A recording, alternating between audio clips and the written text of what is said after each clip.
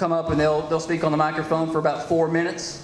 And at that time, we'll switch those in and out. We have our first debate style coming up a little bit later on with the mayor candidates and then the sheriffs later on tonight. But we're going to start off with candidate for road superintendent, Benton Bartlett. I am Benton Bartlett, and I'm running for re-election for Coffee County Road Superintendent. We've had a lot of good things happen over the whole state the last couple of 4 years. First of all, the economy got a lot better. The gas prices went down. There's been a record amount of gas and fuel sold, which is a record amount of gas tax collected. And since our 95% of our operating income comes directly from the gas tax, it has helped our budget tremendously. When I took office in 2014, we had a lot of work to do. First of all, the money we had to operate on was kind of low. We had a note that we had to pay on. And from very early on, I decided to stay within our budget, try to get out of debt. And I'm happy to say in the last 3.5 years, our highway department is debt-free.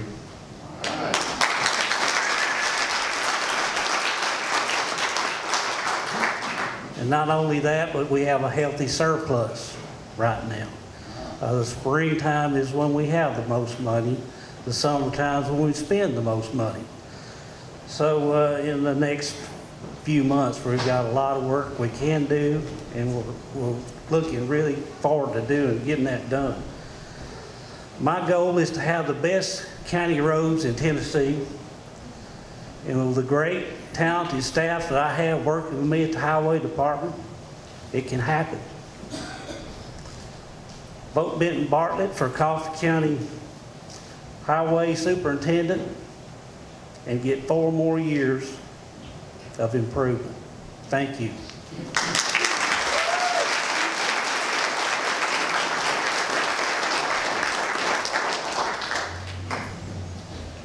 All right, thank you, Benton.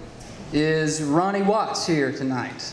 All right. Our next candidate also for road superintendent is Ronnie Dale Watts.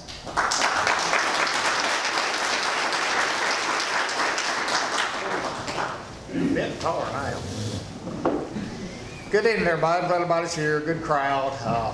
I'm Ronnie Watts, and this is my 3rd time running for this, and I'm hoping to get it this time. And I've got 43 years of road building experience, and I used to be the assistant road superintendent from 2010 2014.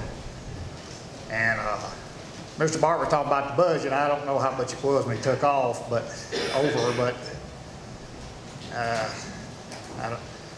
I didn't keep up with the money that much, but I want to, first thing, if I'm elected, I'll go back to a 5-day work week.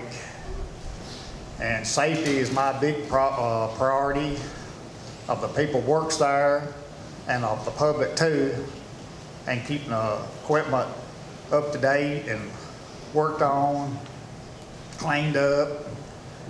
Just a lot of things involved in this office, which I know if I win, what I can expect. And you got to serve a whole lot of people. It's about 636 miles of county roads to maintain. And it's a whole lot of maintenance there, ditching, paving, shoulder work, tree work, just whatever. It's a whole lot of work. And I believe I can handle it. And I appreciate your vote. And like I say, I've been doing this 43 years, and I've had my own company for about 15 years, paving and stuff, off and on. And I appreciate everybody coming here, and I appreciate all of your votes. Thank you.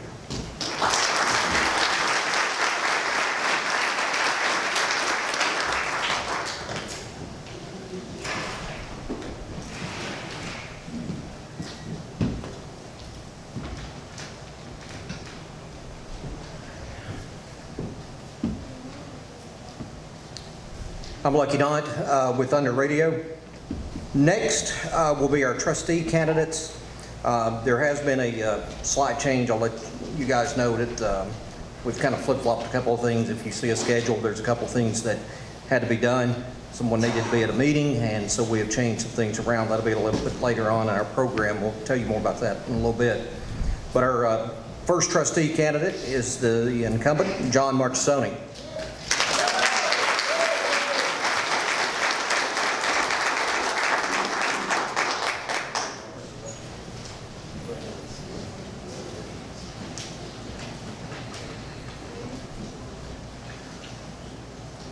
Good evening, everyone. I'd like to thank the Manchester Times, Thunder Radio 1320, and Steve West for allowing us to be here tonight. To all of you here and those that are listening on the air, I appreciate your time and your interest in your community. Coffee County's been my home for 51 years. My wife, Beth, is employed with the Manchester City School System, and our son, Denton, will graduate from Middle Tennessee State University in May.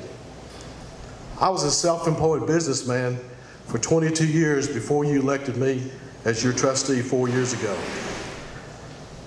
I thank the voters who trust me to serve, and I appreciate the confidence.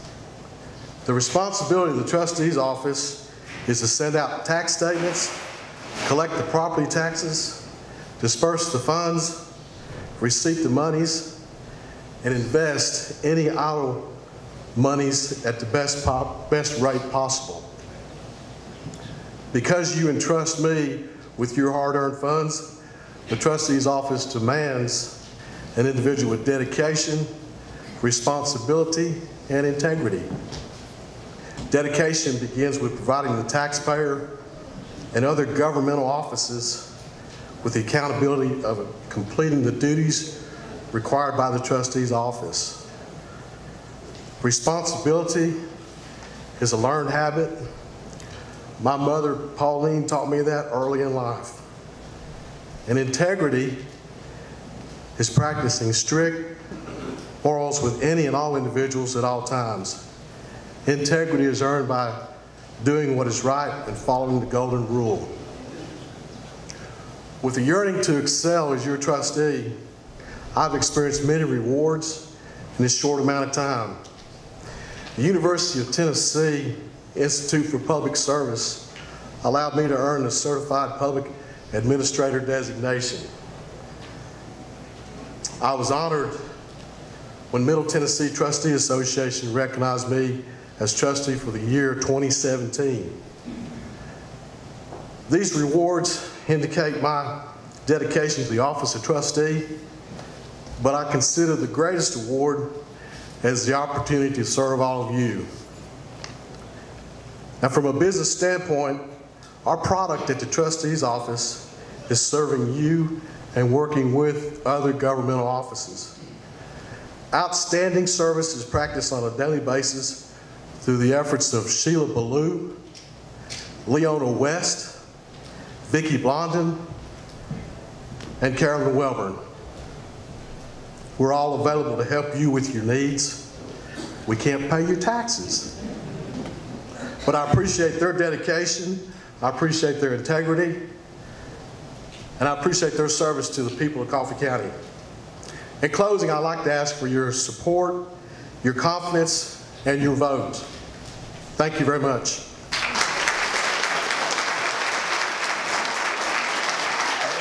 Is candidate Robin Dunn for trustee.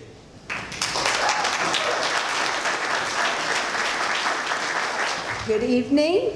My name is Robin Dunn, and I am running for Coffee County trustee.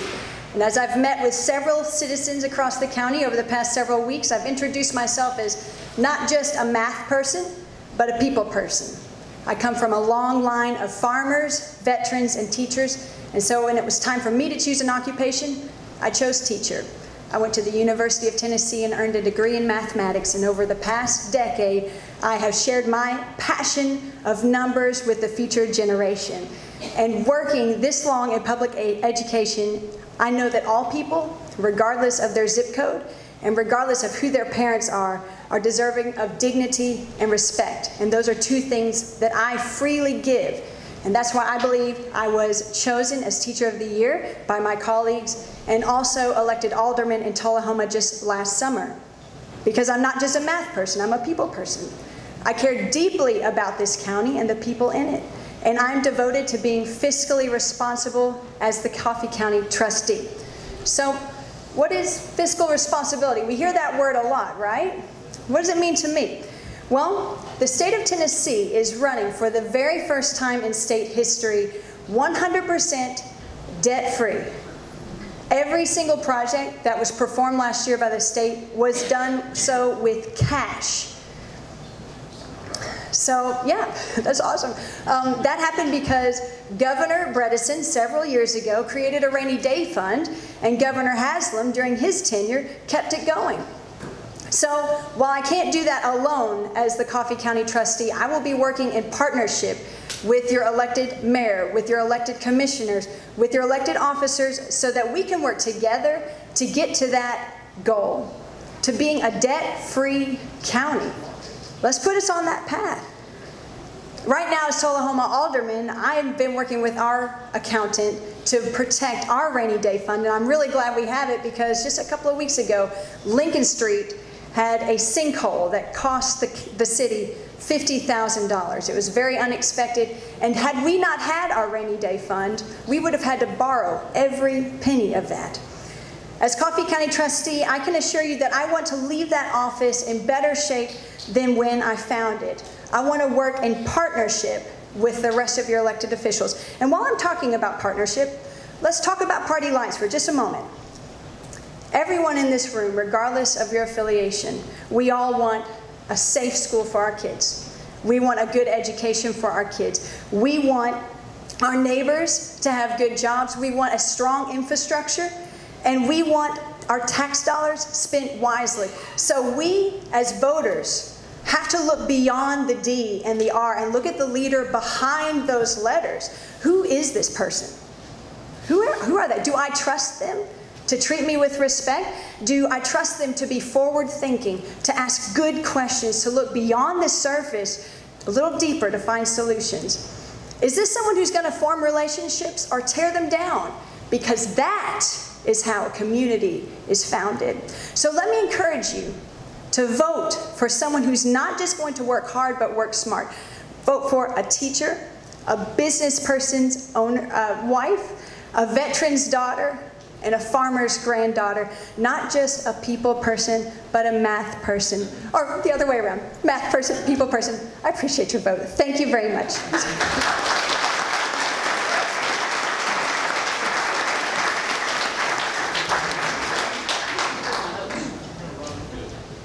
Robin, I think you took off with my notes too.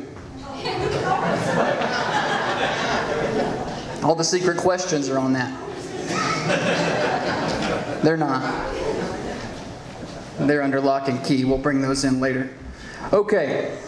Next, we move on to our candidates for Circuit Court Clerk. It's a mouthful. First up will be incumbent Heather Duncan.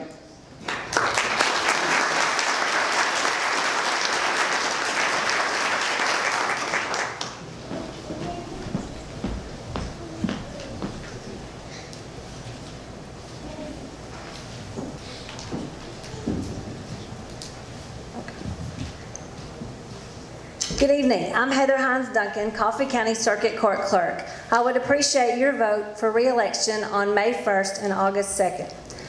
For candidates, election time is a period of reflection. As I was preparing to share with you some facts and figures about the 24 years I've been Circuit Court Clerk, I thought to myself, those things were pretty significant numbers. But there are other things that I feel are more important that I want to share with you today. My having an accounting degree and a master's degree has really been beneficial to this office.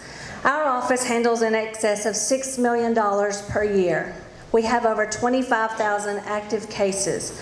With laws changing on a regular basis and new fines and fees being introduced, it can be a challenge to keep up with and account for. I can't imagine leading this office without having an accounting background. We have made significant improvements to this office. When I first walked in 24 years ago, we had a telephone, a fax machine, a copier, a checkbook, and a receipt book.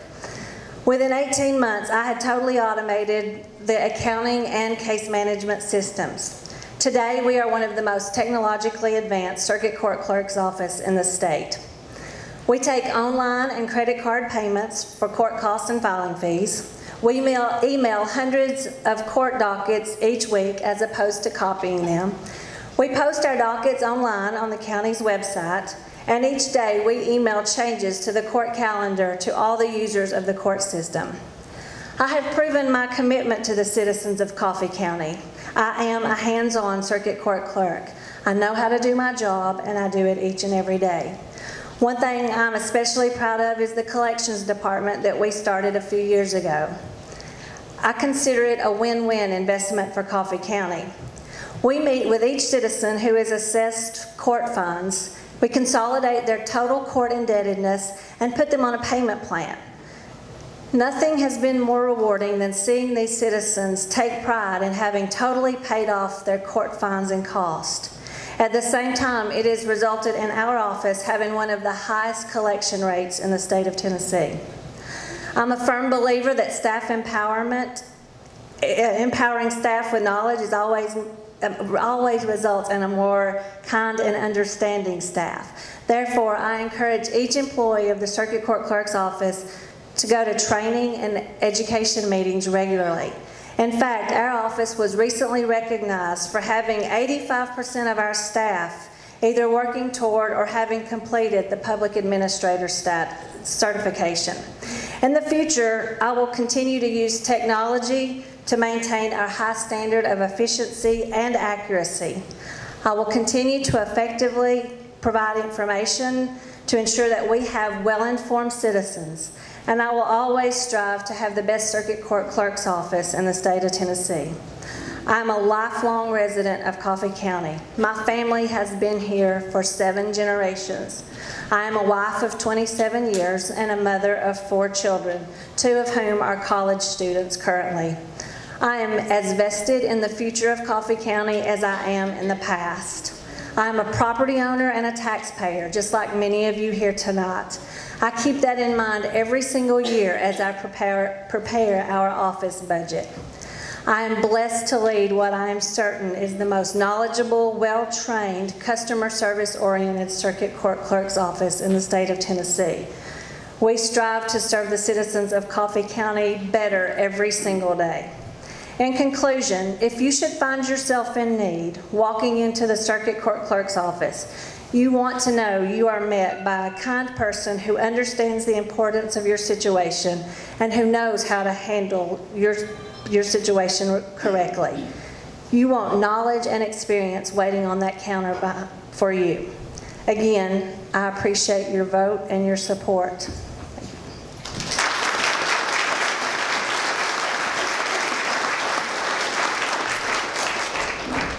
All right, thank you.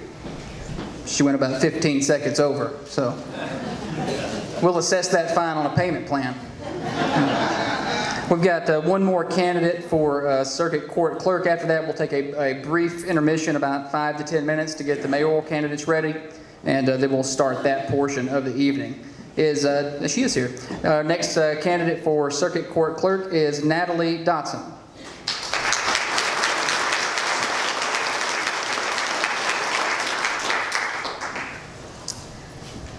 Good evening. My name is Natalie Brooke Dotson, and I'm your Republican candidate for Circuit Court Clerk.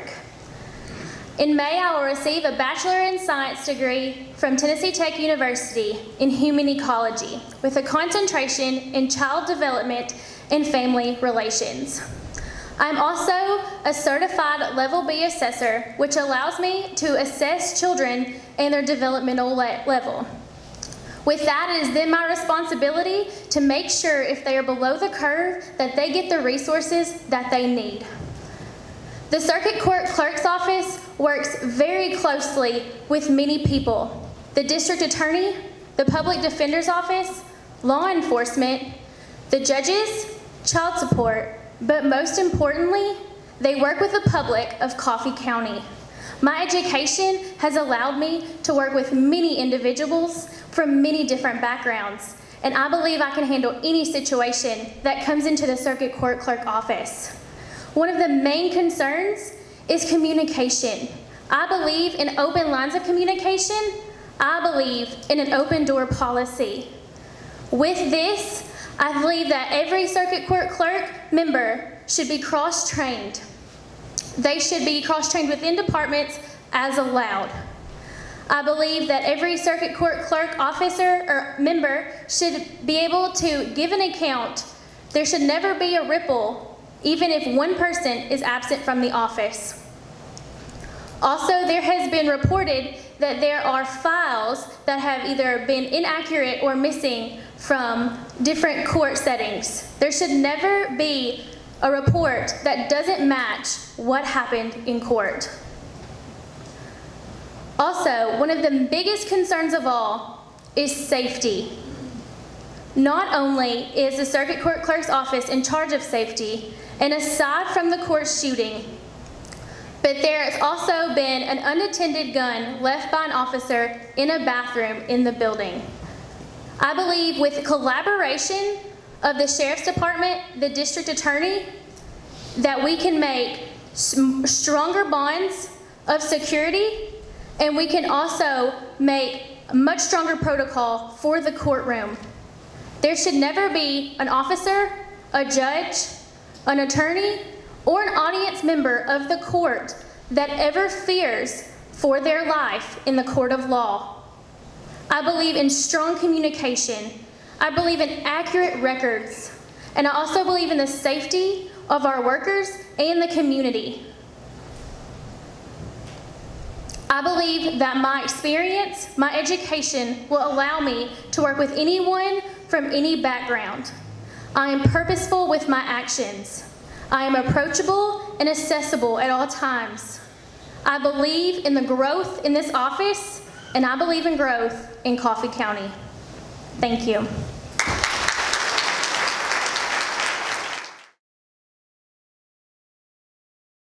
Is Democratic candidate for Mayor David Pennington. Next is incumbent and Republican candidate for Mayor Gary Cordell. After that, we have independent candidate for Mayor Tim Brown. He will not be on the ballot for the primary, but he will be on that for the general. After that, we have Republican candidate for Mayor Mark Allen. And then down at the end, we have Democratic candidate for Mayor John Constantine. We're going to allow 2 minutes for opening statements from everybody. After that, we have several questions that we will go through. Each candidate will have 2 minutes to answer those questions, and we'll keep that on a timer and let them know when their time is up. If we need to go back and forth a little bit, if someone's addressed and we need to have a rebuttal for an answer, they will have 1 minute for that, okay? But let's start it off with opening remarks, and we'll go first with David Pennington. Hello everybody, my name is David Pennington, and I am the Democratic candidate. I was born and raised in Tullahoma.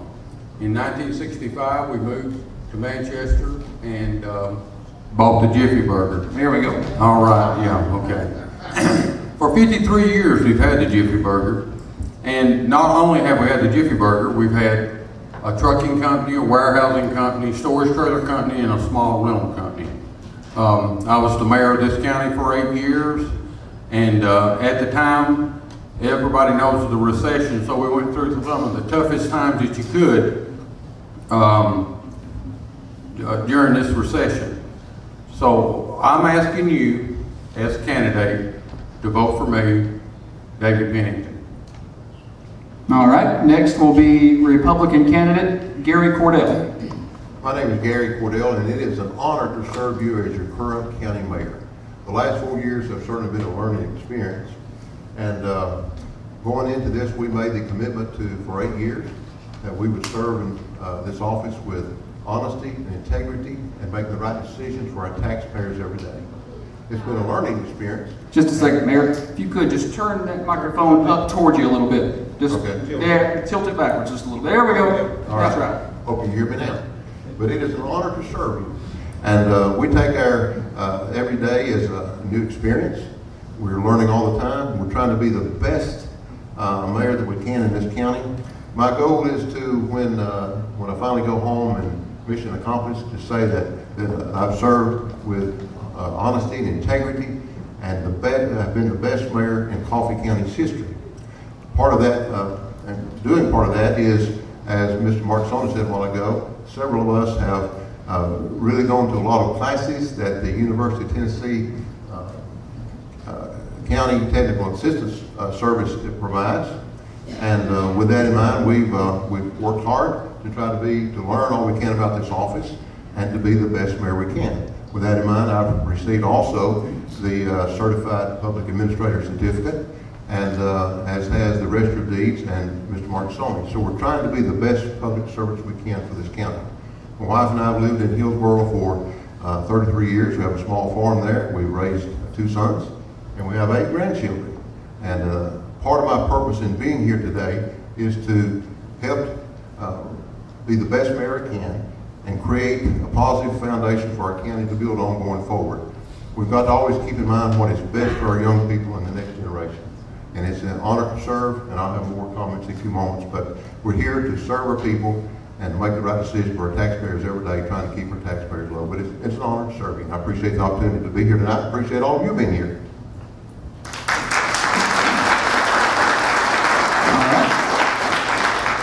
Thank you, Mayor Cordell. Next will be independent candidate for mayor, Tim Brown.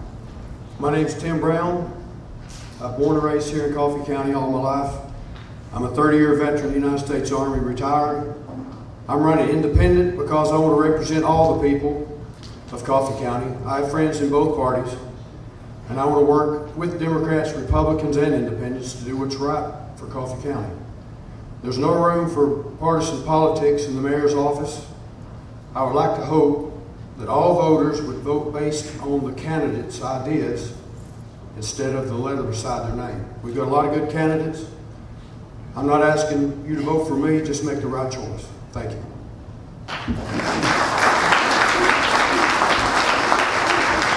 All right, that was Tim Brown. Next we have Republican candidate for mayor, Mark Allen. Hello, I'm Mark Allen. I am a father, a husband, and a grandfather, not a politician. I've served 35 years as a public servant in various roles. An auditor with the state of Tennessee, auditing county governments, a finance director for the city, director of accounts and budgets for the county, and spent the last 10 years in an accounting firm down in Tullahoma. Currently, I've chose to run for this office. There's one message that I want to give everybody. Please get out and vote. This is your county. Make sure, no matter who you vote for, make sure you vote. And if you want to make Coffee County accountable again, vote Mark Allen for Coffee County Mayor. All right, thank you. That was Mark Allen. And next we have Democratic candidate for mayor, John Constantine. I'm John Constantine. I'm 50 years old. Married to a beautiful wife, have 5 beautiful children, 2 precious granddaughters, 1 a year and a half old, 1 just a month old. I was born and raised in Rutherford County, but I started my first business in 1985 in Coffee County and had businesses here ever since. Probably best known for the LKQ facility located at the corner of 41 and Asbury Road. I started that company in 1996, grew it rapidly, sold the company to LKQ, stayed on as a stockholder and worked with them to take the company public. So I learned a lot about how big businesses operate. The reason I'm running for mayor is for the last 12, 15 years, I've been very disappointed in the direction that the county has gone in, especially when it pertains to taxation and debt. We have the third highest property tax rate in the state out of 95 counties, and I just don't agree with that. And I think that I'm the person that can put in place, it's a simple fix. You either have to raise taxes or cut expenses. But you can do a mixture of both that's both good for the county and good for the taxpayer. And that's why I'm running for mayor. Thank you.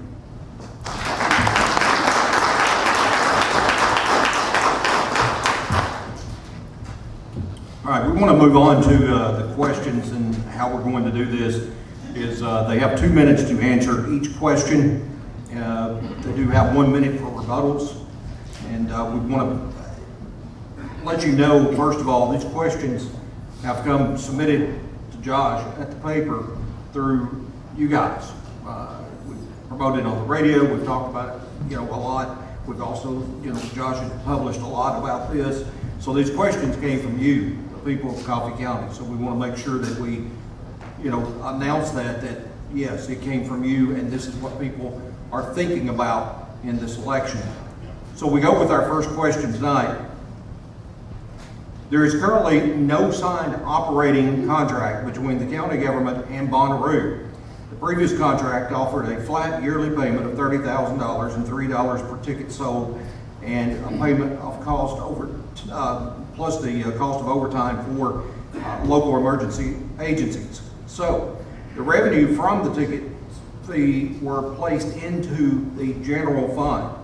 The new contract proposed for Bonnaroo eliminates the $30,000 payment, increases ticket fees to $4 per ticket, but stipulates that the money just be placed in an infrastructure fund to use for improvements near the Great Stage Park.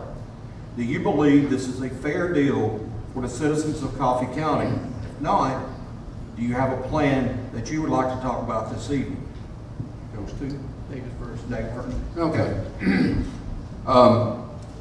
The rural infrastructure, the Bonnaroo fund you're exactly right, went into the general fund. It usually generates between $225 and $250.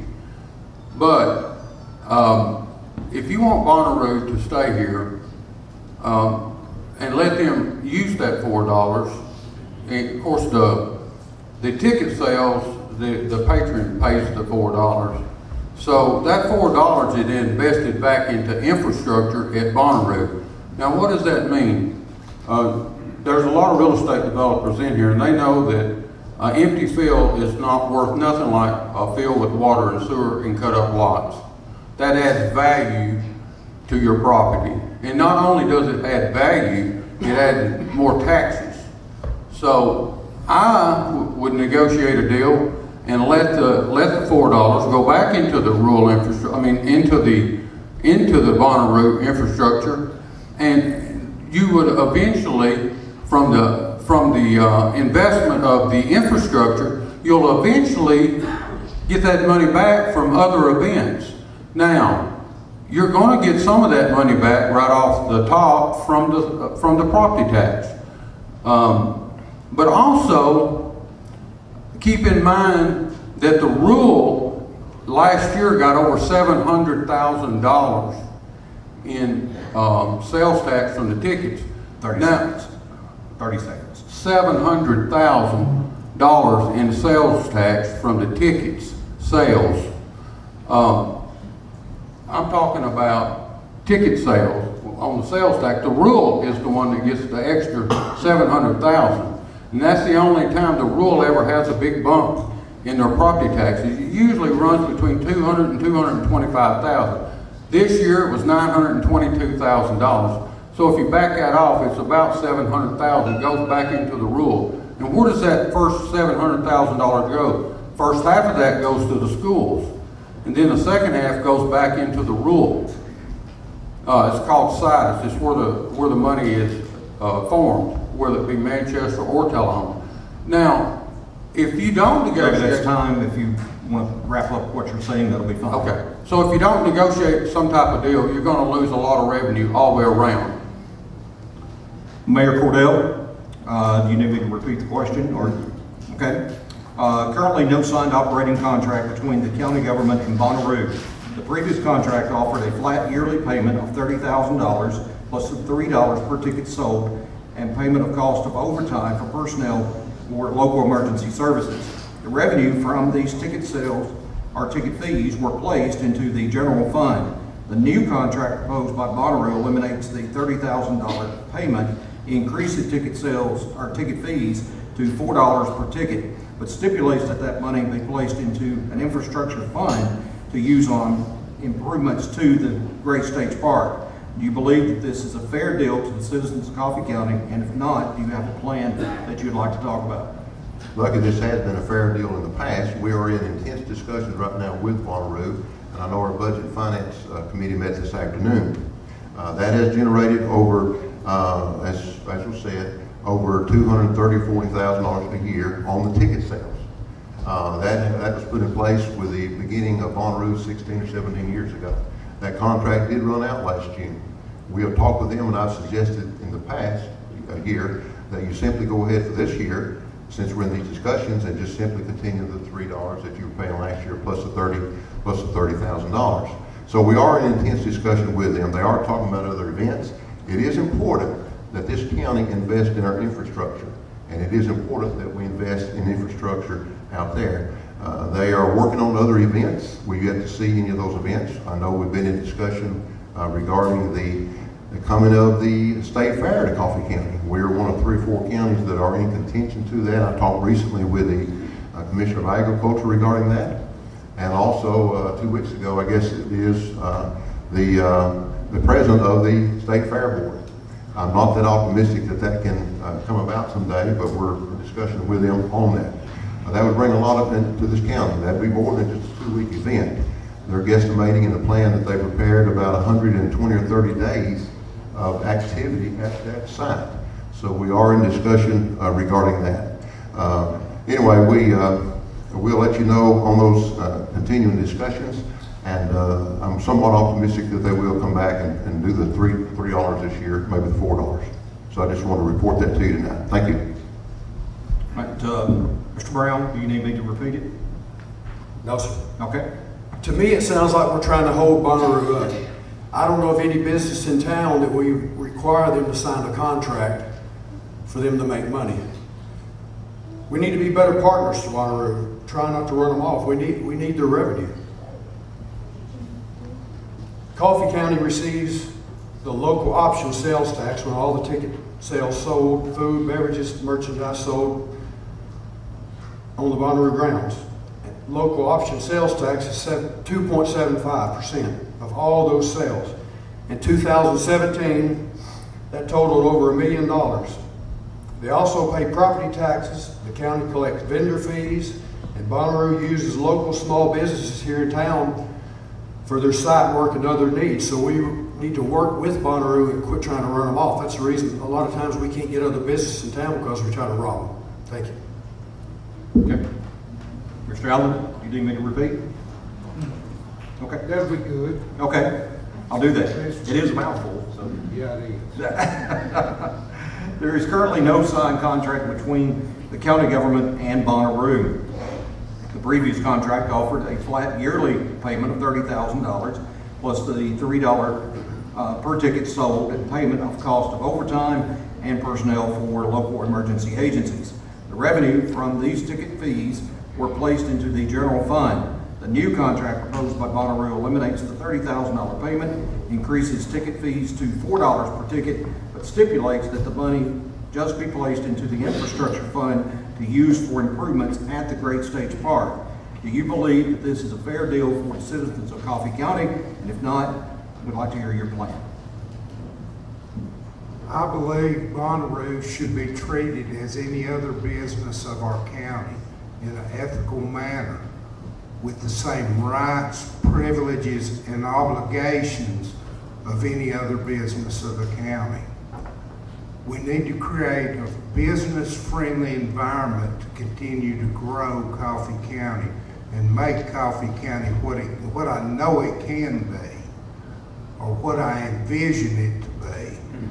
We need more, and we need to cultivate a good business environment here.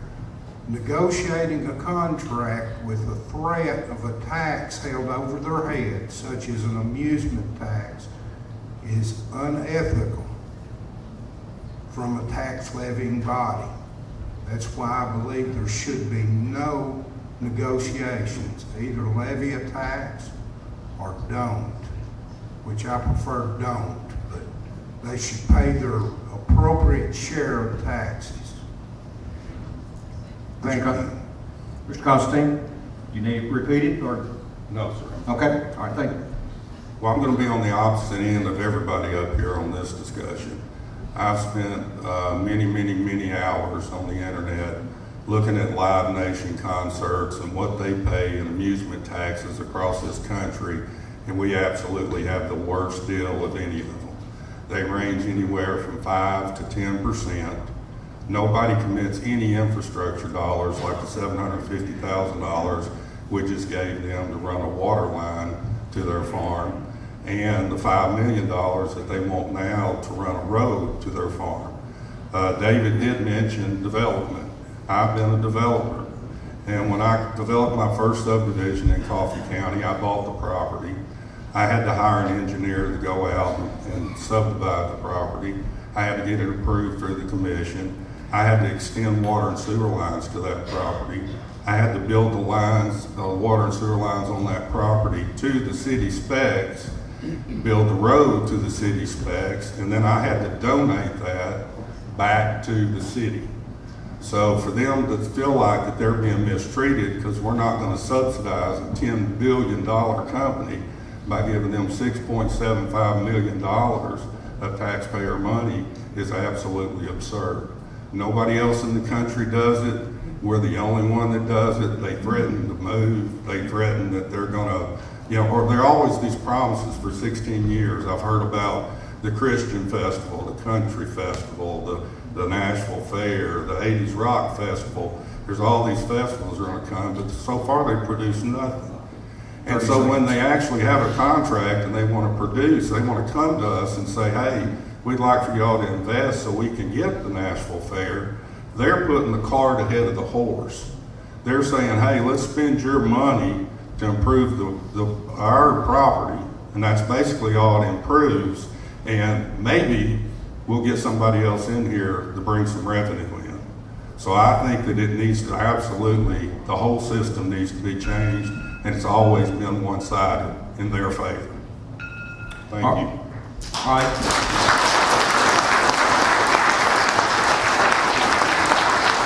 Now, with David's name being mentioned in Mr. Constantine's statement there, David, you will have 1 minute.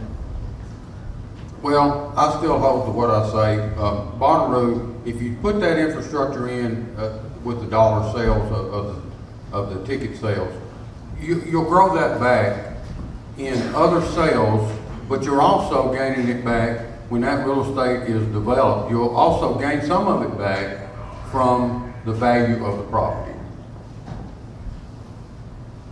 Okay. Okay. All right.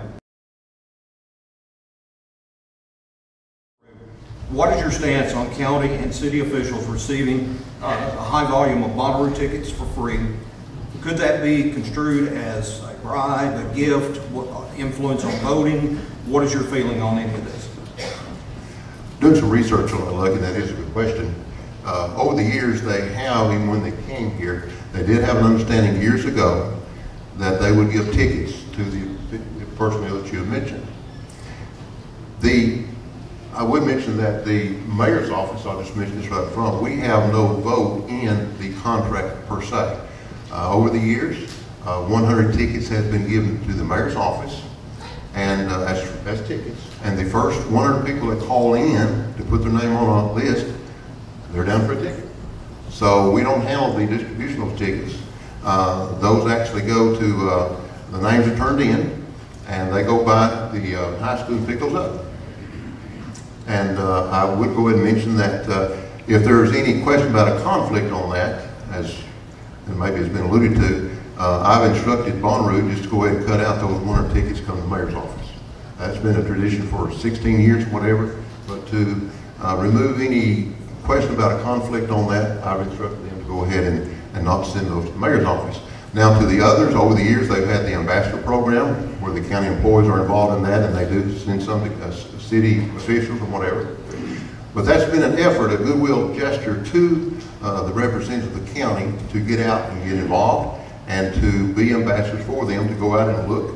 For example, the commissioners over the years have been given 2 tickets.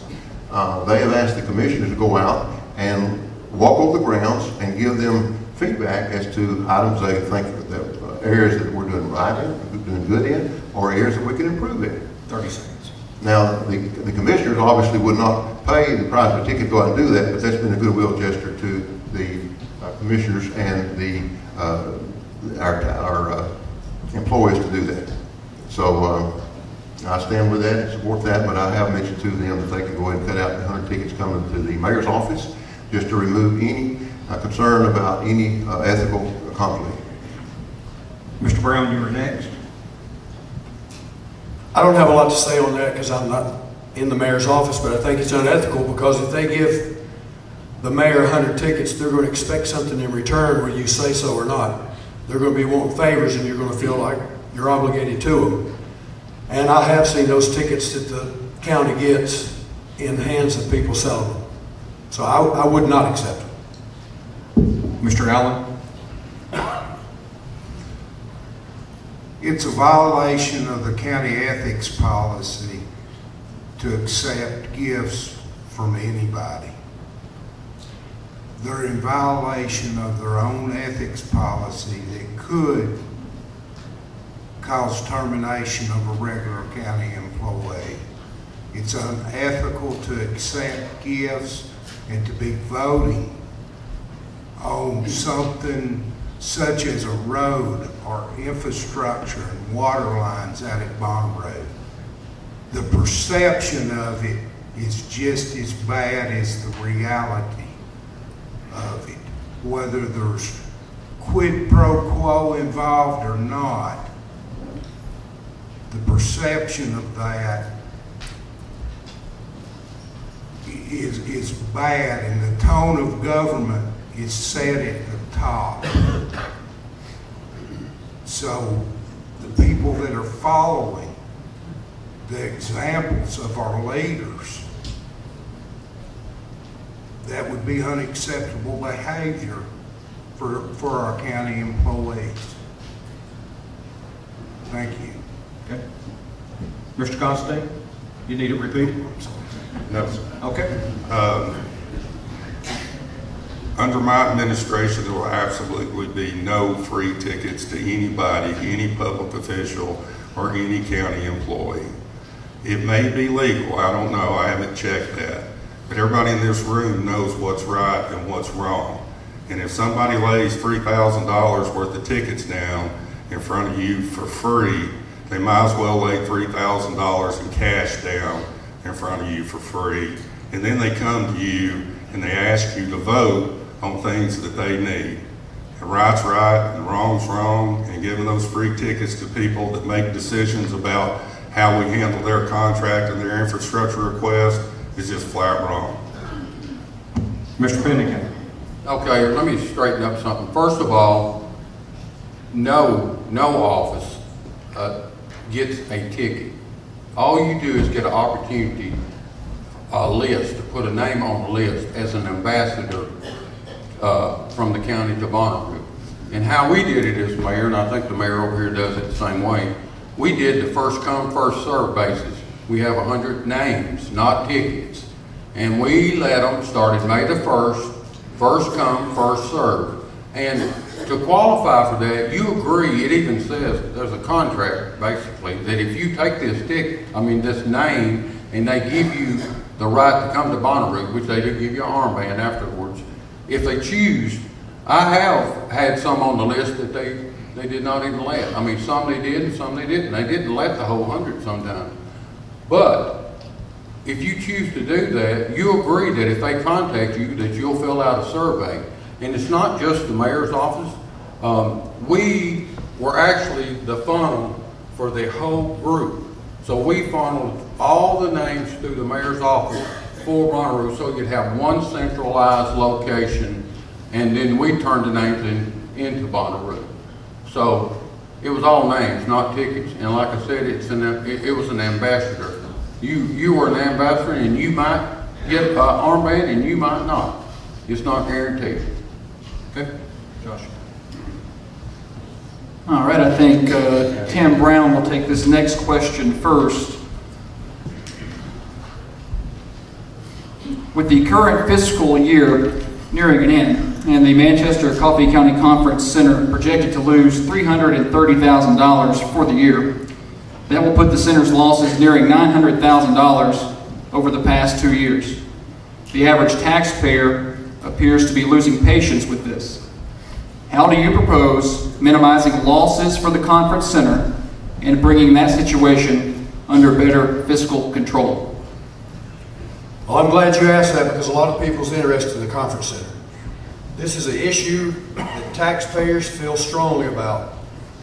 The Public Board Authority, which Mayor Cordell and Mr. Pennington's on, have been very, very patient with this. They've done absolutely nothing. Enough's enough. In the last 2 years of operating losses, the conference center's lost almost $1 million. And what have we done? Nothing. We've done nothing. Manchester Coffee County split the cost on the conference center. It's supposed to be 50-50. It was built in 2002. $3.5 million project. We are still paying those bonds today.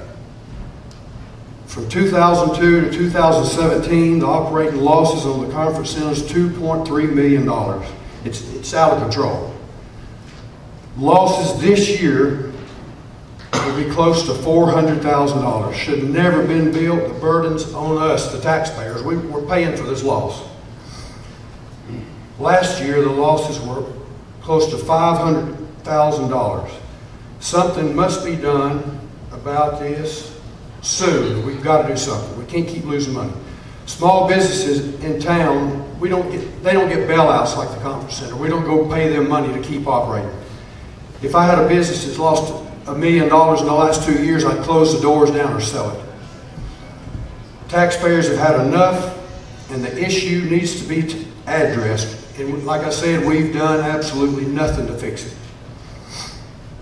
The oversight's supposed to be done by the Public Building Authority.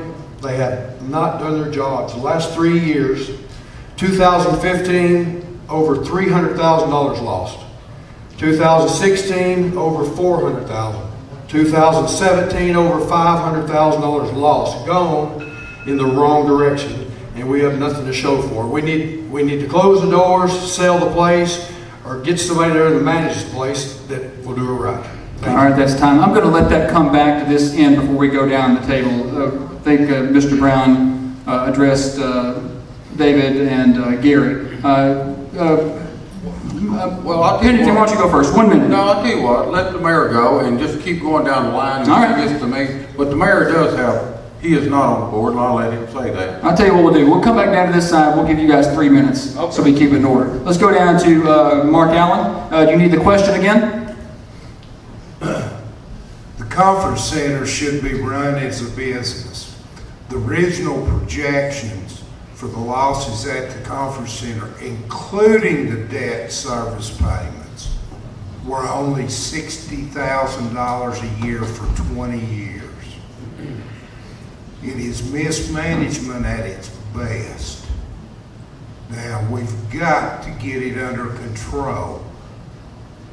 I have the experience to get that under control. We're going to have to set a limit. Every year there's a budget amendment for the increased losses out there. And when they're discussing losses, they're just talking about the operating losses.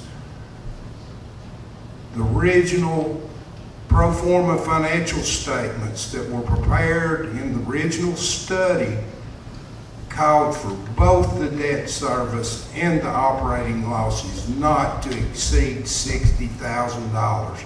That's what the city of Manchester agreed to. That's what the county agreed to. Now they're 10 times that. Action has to be taken. Thank you. All right. That was Mark Allen. Next is John Constantine. John, do you need me to repeat the question? No, sir. Definition of insanity. Doing the same thing over and over and over again and expecting a different outcome. We have poured millions of dollars into that conference center, and it has been a failed experiment. And it should have been closed down a long time ago. My proposal is to try to find a private entity that would come in and take it over and let them try to run it at break even or for a profit. And if we can't find that person, it needs to be shut down and sold. It's time to stop the bleeding. $6 million in total losses to the Coffee County taxpayers, that's more than enough. Thank you.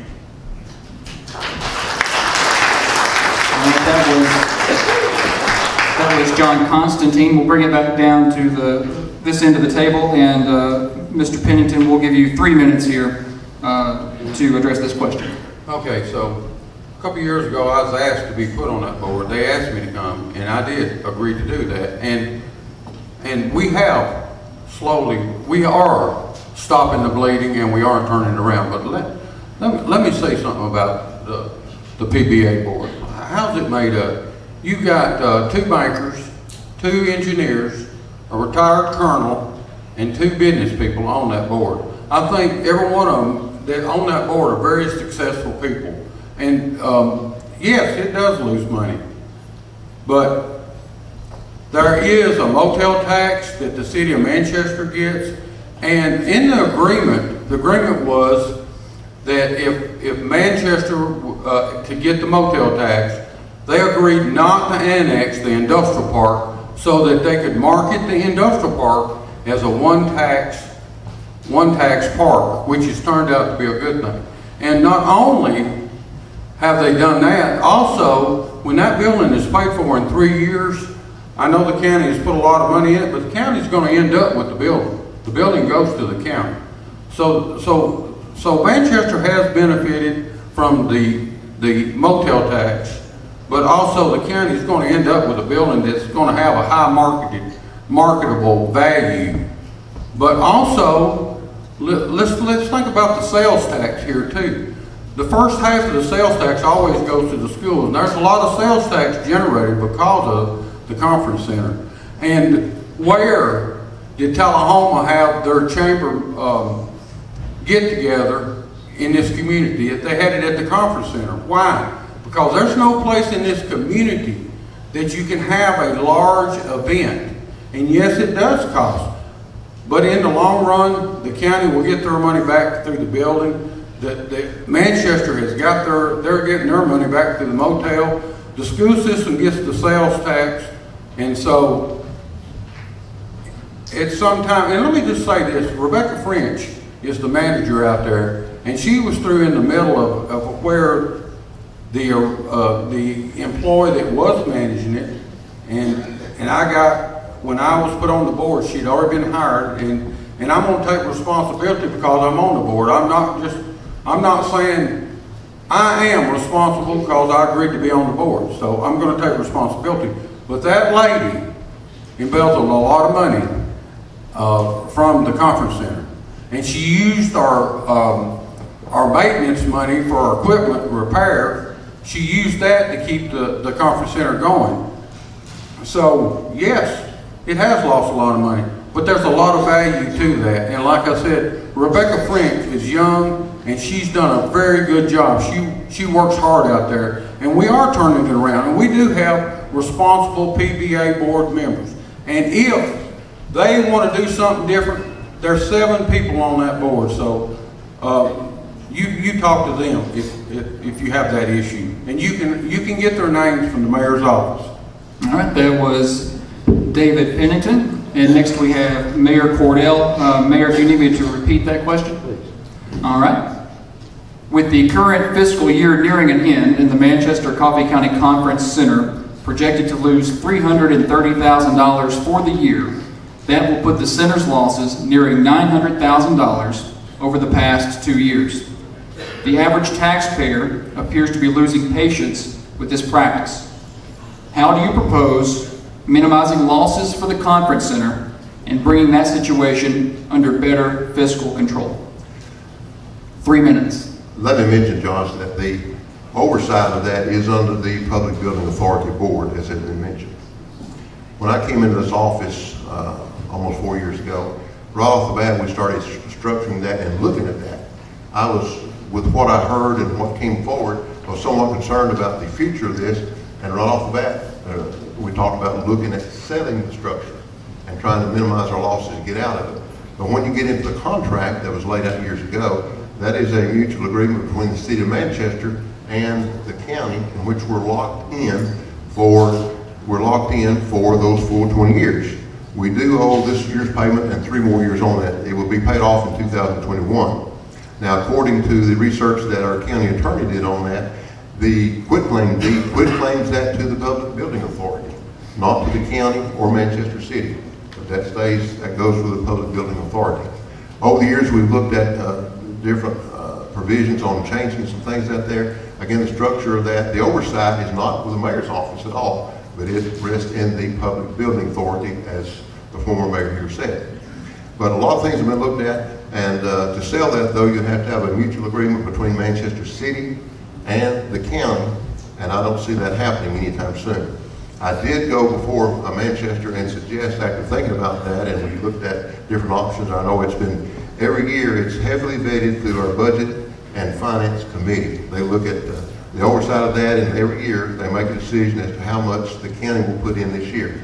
As has been stated, it does bring other revenue to this area, but Manchester City will get the hotel and motel tax from that by law, and get the sales tax. So the county is not getting that portion. So I did recommend to Manchester City back last fall that you think about changing that percentage split to equalize this and go 70-30, because you're getting some share of hotel and motel tax and sales tax that's coming into Manchester City, not to the county.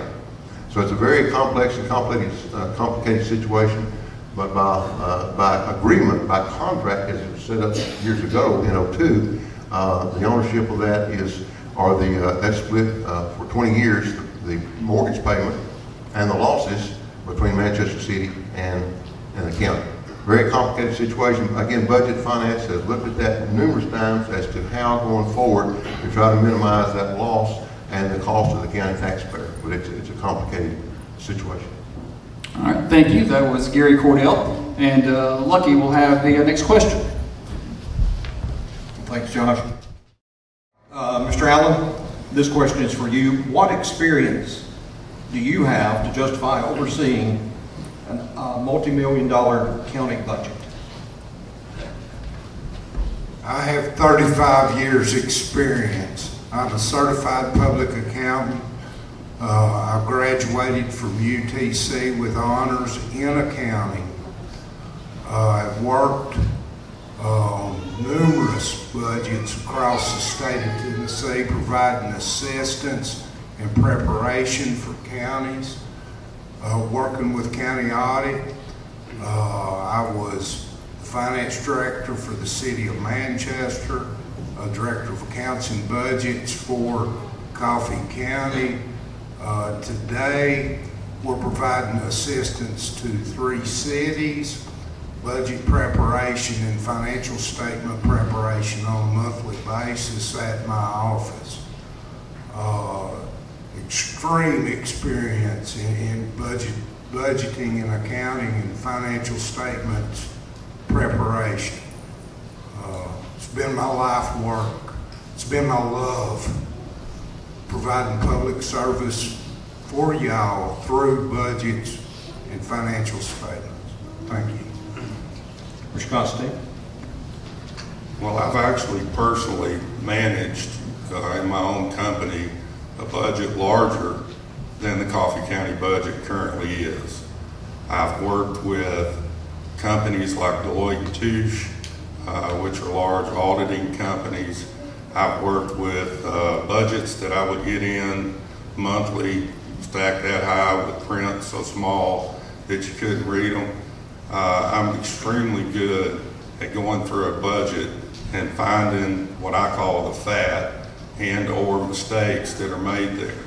I'm extremely comfortable. I've managed hundreds of employees at a time. I'm extremely comfortable managing large amounts of money. And I don't think that I would have any problem. As a matter of fact, if you go to the controller's office, the state of Tennessee, all the county budgets are there, they're posted there, and I've reviewed every one of them. And that's where I've came up with some of the insight that I have in the changes that I want to make to the county. Thank you. Thank you, sir. David? Okay, so I have 8 years as being the county mayor, but also we have one of the best budget directors that I've ever seen. Mariana Edinger is a sharper budget director that I've ever seen. And also, I have managed and been in partnership with a multi-million-dollar warehouse firm and a trucking company, like I told you before. So there's where my experience comes from. Gary Cordell. Serving as your mayor, it's again an honor, but it's a learning experience, and we've learned a lot. As the former mayor said, Ms. Edinger is one of the sharpest accountants in this state. She runs a very tight ship. She's on top of her game. She and I talk almost daily about the budget. We are in the process now of coming forward and submitting to Budget Finance the proposed budget for this year. I went through those departments last week, line to line, department by department, and made some tweaks on some of those that I have oversight over. But it's a very complicated process. We do have, now unlike what the other mayors may think, when you come in as mayor, you don't have the authority to go in and say, we're going to cut this, that, or whatever. In the state of Tennessee, with the system was set up in 1978, with 10 constitutionally elected offices, each of those departments have the authority to prepare their own budget. The mayor cannot come in and just simply go in and say, we're going to cut your budget. We don't have the law. We can't do that. That's illegal. But as far as oversight of the county, we do have an extremely good budget finance department. Mr. Bricken, who is the chair of that and has been for years, is also a CPA and has been the former CEO of a bank. And I would mention that at UTC, I also graduated from there and had a degree in business administration with a minor in accounting and economics. And I spent several years at Blue Cross in Chattanooga in the budget finance department preparing budgets there. So I have some experience in that. But I tried to review every budget and every line, and we're going to have some cuts that need to be made in a couple areas in this year's budget for sure, some serious cuts, so that we can manage that and have a budget without a tax increase. We've gone 3 years now without a tax increase. We should not have one this year, and pay down on our debt about 11%. But that takes financial oversight and management, and you have to make some tough calls. And but it's an honor to serve and try to do that. But we have a good budget finance committee, and I assure you, they go through with a fine-tooth comb vetting every budget. And there's not the fat there that a lot of people may think there is. The fat is not there. About 8% of the cost of every budget is wages and benefits. So some of those budgets this year coming in at maybe 1% over last year or 2%. So we're trying to run a very fine, sharp operation in accounting and budgeting. Mr. Brown, do you need it repeated? No, sir. Okay. In 2006, during Hurricane Katrina, the United States Army Corps of Engineers hired me, sent me to New Orleans to oversee the rebuild of a hospital and a school. They gave me $16 million. The way I managed the money down there, I worked strictly with the contractors. I overseen them. I watched them every day. I did daily reports and weekly reports turned into the Corps of Engineers, and when the project was finished, I spent $11 million. So I had $5 million left over. Thank you. All right. That was Tim Brown. I believe we're ready for our next question, and I think John Constantine gets this one first. A lot of talk in that last round about debt, so conveniently that's where we're headed for our next question. The county debt is currently at approximately $80 million. A lot of that tied up in your newly constructed building fund, your jail, things like that. Right now, the county school system about to request about $25 million for more upgrades to their school system, and the jail already is at full capacity. How do you propose funding these needs while minimizing the impact on property taxes and the taxpayer? Well, you mentioned the jail, and I propose that we actually audit our judicial system from the top to the bottom. It's a little outdated. If you go to TennesseeDepartmentOfCorrections.com, the sheriff of every county submits a report, talks about the number of beds available, how many of them are full, how many of them are pretrial felonies, misdemeanors, convictions, how many of them are TDOC people that we're getting reimbursed for housing. And Coffee County has the highest rate of pretrial misdemeanor offenders in the state. We have more people sitting in jail for minor offenses than Davidson County, Shelby County, which includes Memphis, Rutherford County. And so my first proposal would be to change the way we treat minor offenders. One way to do that is you write them a summons instead of taking them to jail, booking them in jail, and setting a bond that they can't afford to get out. The other thing you do is you actually update your bonding system. Right now, it's this crime, it's $2,500. What it doesn't take into consideration is, have you lived in this county for 40 years? Do you have a job? Are you married? Or are you from Florida? They get the same bond either way. So we spend $2.5 million a year out of the jail housing pretrial misdemeanor offenders that are people that should be out and working and taking care of their families, instead of increasing that burden even more on taxpayers. And then we can bring in more Tennessee Department of Corrections inmates that we get reimbursed for to help offset the cost of the new jail. So that's one of the big things that I see that's going to make a big change. And then once you get that money, you save that money, then you reallocate it. And they keep saying, I keep hearing it's complicated, but it's really not that complicated. And so if you increase your revenue from Bonnaroo for $1.5 million and you cut $2.5 million worth of expenses out of the jail, that's $4 million, and you shut down the conference center, all of a sudden we've got $4.5 million a year that we can do different things with. We can concentrate on school safety programs and trying to fulfill the needs of our students by these expansions that we need to make and get our kids out of portables. Thank you. All right, that was John Constantine. Before we bring it back down here to David Pennington for our radio audience, we have to take a quick break for some technical issues. We'll be back in about just 1 minute, so everybody just stay where you're at. Back to David Pennington, same question. The county debt right now is approximately at $80 million. Much of this tied up in newly constructed jail and the county schools building fund. The county school system has approached the County Commission of Budget and Finance about a $25 million project for improvements to the school and necessary upgrades. And the jail currently is near or at full capacity for what it was built for. How do you propose funding some of these needs while minimizing the impact on property tax rates and the citizens of Coffee County? Okay, so really, as of today, the debt is not 80 million, it's 71 million. And my fault, sorry. Okay. 71 million. Okay, and 67 million of that is the jail and schools, okay? And so, how could we manage that? I'll tell you how we managed it, the same way you did when I was mayor, when there was 180 people in jail.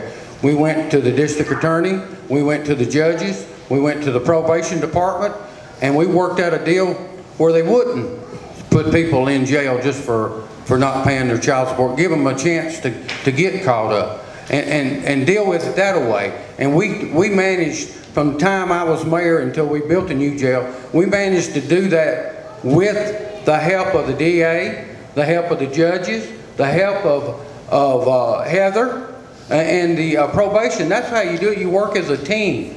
not to put people in jail if you can. And that's how you save your money. And on the schools, right now they have the way I understand it, I'm not the mayor now and I hadn't been up to the budget and finance meetings, but the way I understand it, they're going to have some rural infrastructure money coming out, and they're going to have some stuff paid for. So they're going to be able to do about $10 million without raising property taxes, and that's the way you need to do it. And they're going to do, I think, New Union and North Coffee. Is that right, Mayor? So that's how you handle that. All right, thank you, David Pennington. Same question to Mayor Cordell. Mayor, do you need it repeated? No. All right, go ahead. As I just mentioned, the former mayor, yes, we have, the school system has proposed a long-term program in 2 phases totaling about $25 million. We've looked at the first 2 schools being about $5 million for North Coffee and $5 million for New Union. And yes, we have already done the crunch of figures on that, and we can do that with no tax increase, the way we're funding that, over the next 20 years. Okay, and that's critically important. Now, the reason we're doing those 2 schools first is with the growth coming out of Rutherford County, we've got to gear up for that. North Coffee currently has about 320 students, but with the upgrades there, that will hold about 500 students. Going forward, as it relates to the jail budget and whatever, one thing I did find out and doing some research, and I have requested CTAS, the County Technical Assistance Service, to do a full-scale audit and review of the entire jail program, probation, all the sentencing, the way that we're assessing the bonds, and whatever, the whole 9 yards, to come back to see what we do better. I do know that the incarceration rate in Coffee County has been, since 2002, per 1,000 people, well over 4 people per 1,000 people. In the study nationwide, that figure is only about 2 million, about 2.25 people per 1,000 people. So the rate in Coffee County for many years has been almost double the national average, as he indicated a while ago. Now, as far as how to structure some of this and go forward, I haven't talked with the sheriff on this. I wanted to today, Sheriff, but never got to meet with you. Reviewing that budget, and I've already discussed this with our budget director, with the massive increase that we have this year coming in from some departments, and with the increase in the jail budget for the annex, I have talked with 2 or 3 of the Budget and Finance Committee members already, suggesting we look at July 1 just completely closing the annex. And with that, that would save the county right at $500,000 doing that. That will transfer them back to the main jail, but that'll save about $500,000. And we're also looking at redoing the bonds. That's 3 notes, 3 bonds, $9, and $4 million. And the state of Tennessee says you never finance an infrastructure longer than its estimated useful life. The state, I've talked to them, they've already said that it won't last that long. We've already reworked $9 million, and the way we're doing that, cutting that down to 25 years, paying another $100,000 per year, that will save our taxpayers about $3 million in doing that one step. So we're trying to save your tax dollars every day. All right, thank you, Mayor Cordell. And next will be Tim Brown. Tim, do you need the question repeated? No, sir. The debt is better today than it was in the prior administration, but we need to do more.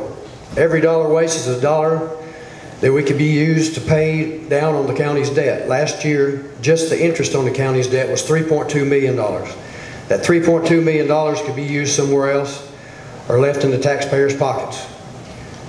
We need to stop the waste, stop the overspending, and start generating more business revenue. Overspending, over-borrowing is not enough revenue. There's not enough revenue coming in for this. It's a mess. After David Pennington's 8 years as mayor, Coffee County had $8 million in debt, which is, like he said, it's not his fault. A school and a jail had to have it. 4 years later, the total debt is $74 million, 71, 74. But we haven't fixed the spending, the borrowing, or increased the revenue enough. Last year, the interest on the county debt, like I said, was $3.2 million, and that's just the interest. Stop the wasteful spending, look for ways to be more efficient, borrow as little as we can, and only if we have, only if we have it, only if we have to, or if we have to, and make those changes to get businesses to come into Coffee County. All right, that was Tim Brown. And last, we have Mark Allen on this question. Do you need it repeated? No, I think I've got this one. We have issued in the past massive amounts of debt that exceed the life of the assets. In the mid-90s, we went through a renovation program of our schools here. Those renovations are at the end of their life. So but I'm not going to address the needs of that now. I will address one thing. Public safety of our children come first. We have other needs we need to address right now before the renovations of a school. We've got needs at our high school to get that school secured. That comes first. Public safety of our children especially comes before the needs of North Coffee maybe being out a little bit of space or needing some additional cafeteria space. I hate to stress that. I went to a class and listened to Officer Ray speak.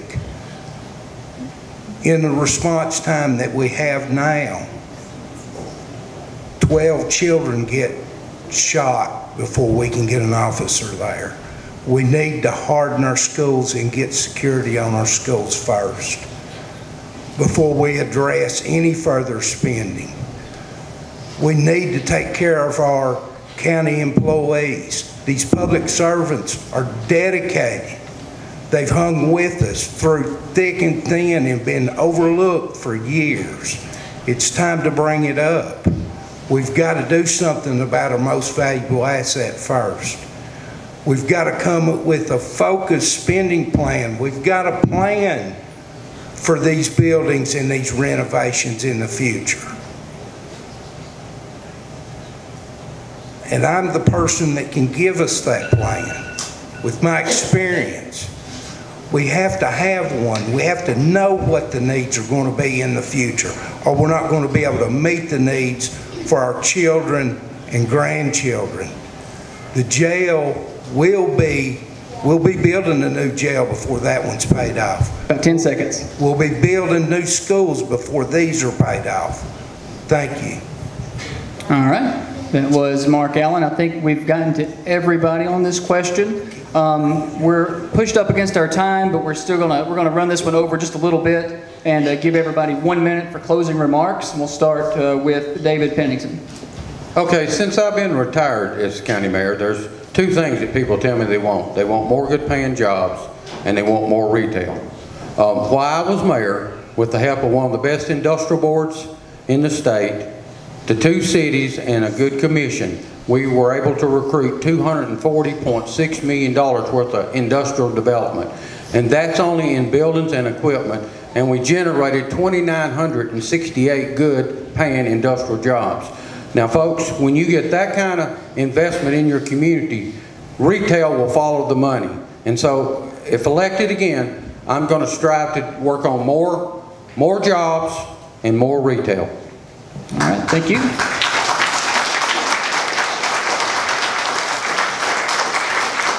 That was David Pennington, and next 1 minute for Mayor Gary Cordell. Thank you again. It's an honor to serve the people of our county. At the end of the day, the most basic question you need to ask yourself is, going forward, when I step into the voting booth, who is best qualified to lead this county? We can talk about other issues and whatever all day long, but who is best qualified? I would submit to you that with 30 plus years of business management and leadership experience, I can help move Coffee County forward.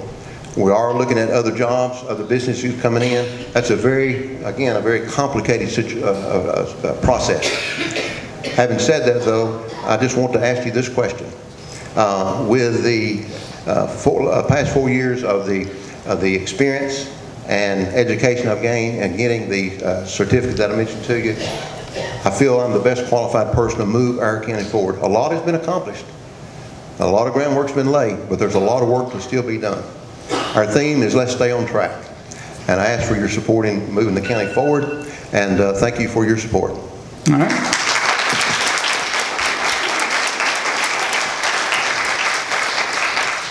That was Mayor Gary Cordell. Next we have Tim Brown, 1 minute. Coffee County is not a very business-friendly county. We need to look at our zoning, our plan, and then fix the problems. We've had complaints and lost businesses here in the future. We need to fix this. Love's Truck Stop. Everybody's heard about Love's Truck Stop. They fought with the county for 8 months to try to come into Coffee County. They finally won, but they're going to bring $20 million investment to our county, 40 full-paying jobs, property taxes, sales taxes, business taxes. So we desperately need them. Bonnaroo, we need to be a better partner with them and try not to run them off. We need their revenue. Wright Paving Company's been trying to come into the town for years. Over the past 14 years, they've spent $10 million in the county doing jobs. If they're trying to open a quarry up in Hillsborough, if they open up, it's going to have 15 jobs, property taxes, sales taxes, and severance taxes. So we need their business. I mean, a lot of people don't like it, but we've got to grow. We need the tax dollars.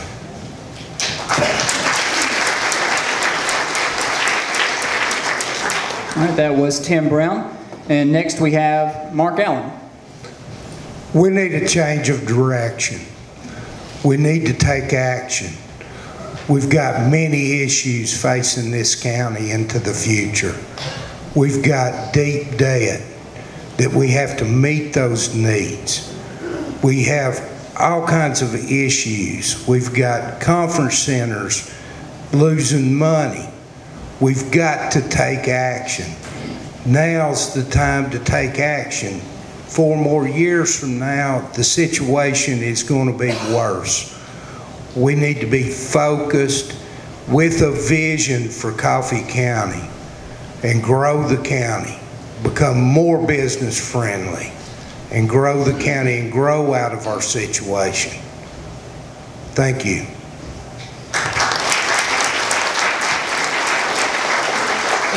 All right, that was Mark Allen. And last we have John Constantine. 1 minute. I want to remind everybody, we're all up here today, but it's actually David Pennington and I are running on the Democratic ticket. And I want to, David has a tremendous advantage on me. Everybody in Coffee County knows David. He's got name recognition. I've known him for 35 years. I ate his restaurant for probably thousands of times, as you can tell. But we have a very different vision for where this county needs to go. David also has an 8-year track record when he was the mayor before. And that included 6 property or tax hikes, one of them the largest property tax hike in the history of the county, quadruple our debt from $20 million to $80 million a year, and tried to pass a wheel tax. And I'm not for any of that. I think that we have got to sharpen our pencil, cut down our debt, put money back in your pockets, because we take way too much money out of individuals' pockets and spend it on things that they don't need to be spent on.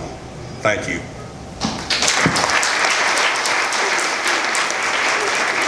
All right, that was John Constantine, and he did bring up a good point. I want everybody to understand, we decided to bring all of the candidates up. They're going to be split up in these primaries that are coming up next month. David Pennington and John Constantine will be in the Democratic primary. If you vote in the Democratic primary in May, Mayor Cordell and Mark Allen will be on the Republican primary. If you're voting in the Republican primary, you'll be choosing one of those. And Tim Brown will not be on ballot in the primary. He's running as an independent, so you'll see him on the ballot in August. With that, we'd like to thank our mayor's candidates for coming out tonight and for their participation and their willingness to run. So first we're going to do the county clerk, and speaking is incumbent Teresa McFadden.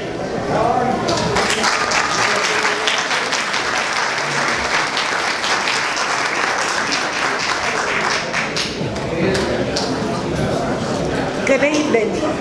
I am Teresa McFadden, your county clerk. I have served the people of Coffee County for almost 24 years. Prior to that, I was deputy clerk in the office where I learned the ropes and started to become acquainted with the people and their needs. And over the past 24 years, I have put to work the lessons I've learned. I believe I have done a good job for the people of the county. I think my record in that regard speaks for itself.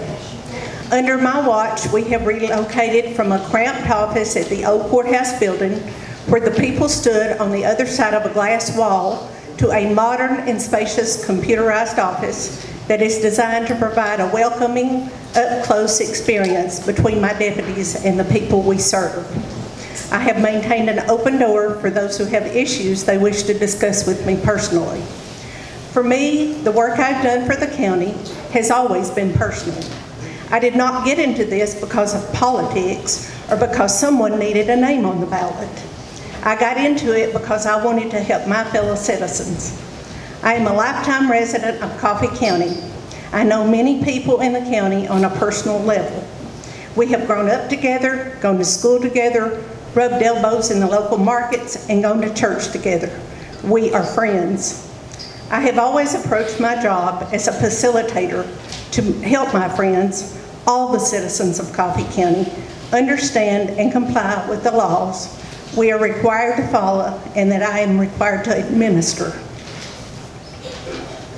I have served as the president of the County Clerks Association, been elected County Clerk of the Year, and am a certified public administrator. I consider it an honor that my fellow state clerks recognize the job I'm doing here in Coffee County. I attend meetings offered by the state to keep abreast of the latest changes to the laws and methods of administering those laws and often cover matters beyond the scope of my daily duties. But I attend because I believe they present another opportunity for me to provide the citizens of Coffee County with the best I can offer. I am blessed with a great group of employees that are devoted to the citizens, to the needs of the citizens. They complete transactions in an efficient and timely manner while keeping accuracy a top priority. Not only has my staff served you in a professional manner, but also many of you have gotten to know them as friends over the years. This helps bridge the gap in making compliance with what could be daunting government regulation a less threatening and much more personable. I am running for the office again, and I asked you to support me in getting the word out and by voting me in for another term so that I may continue to provide the county with friendly, efficient, professional, and excellent service you have come to know. Thank you.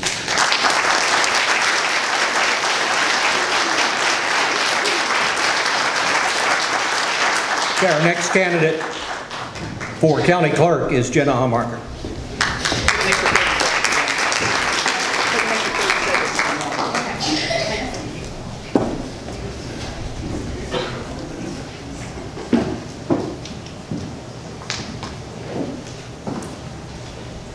Good evening. My name is Jenna Allmacher. I'm running for county clerk. I'm going to go off the cuff just a little bit here in response to a little bit of what Teresa said. I heard a lot of I's, my's, and friends. I want to be we, us, and ours. Rather new to the political climate, I have an opportunity not only to craft my platform and tell you why you should vote for me, but to demonstrate, more importantly, my humanity. Like every politician, I could begin this evening by attempting to grandstand my education, prattle on about my ingenious rhetorical skills, dazzle you with my ability to regurgitate all of the Tennessee Code annotated and Supreme Court case law, even applicable to this clerkship. Perhaps even throw in a few eye winks, emphatic hand gestures, and, you know, the standard rehearsed political schmoozing. But as I was writing the speech, I realized I was beginning to sound like that which I have immense disdain for, the career politician. And I'm here to tell you I am not a career politician. I am everything but a career politician. I am a veteran teacher, a lawyer, a single mother, a daughter, a real estate agent, a constitutionalist, an avid scholar, a voter, a concerned citizen, a rural mail carrier, a taxpayer, and an investor. I am you, all of you. And running for county clerk is the equivalent of putting stock into one of my greatest investments, this community. You know, my dad said to me yesterday, Jenna, people don't care how much you know until they know how much you care. As a 2004 honors graduate of Tullahoma High School and a current resident here of Manchester, I am vested. I want to give back to this community that cultivated my talents. I want to represent your interests and capitalize on the value of my diverse skill set in a way that will benefit all of you. Not just those in need of a marriage license, not just those in need of a new car tag, and not to cater to those simply because of their social status or bankroll. I want to increase the total market value of this county for everyone. How am I going to do that just as county clerk? Well, as the official records keeper, I will digitally streamline services and information, making our area more accessible and attractive to virtual onlookers. By revamping our technology in the office, we can make our community more compelling to prospective entrepreneurs and industrial suitors. By creating a rolling directory, an electronic business index, while perhaps offering web page links for goods and services, we can promote business and trading for all. I believe the way out of that deficit is increasing the capital market value of this county. And I can help you do that. By electing me, you will fundamentally be boosting the bottom dollar of your county. A little bit about my education, real short and sweet. I do have a JD from Nashville School of Law. Graduated in 2015, got my undergrad at MTSU, BA in political science with minors in secondary education, economics, and sociology. For the Son of Man came not to be served, but to serve others, and to give his life as a ransom for many. In every aspect of my life, I submit to you, I am a servant, a humble one at that. Speeches can be rehearsed, handshakes and smiles can be faked, the status quo can be conserved, but character is evident through our service to others. I am asking you to place your faith and invest in me and with me. Elect Jenna Almacher for County Clerk.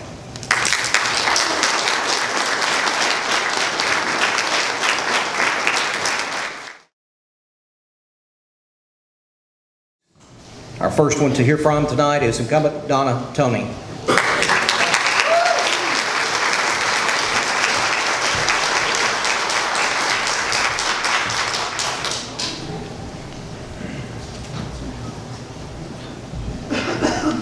Good evening, everyone.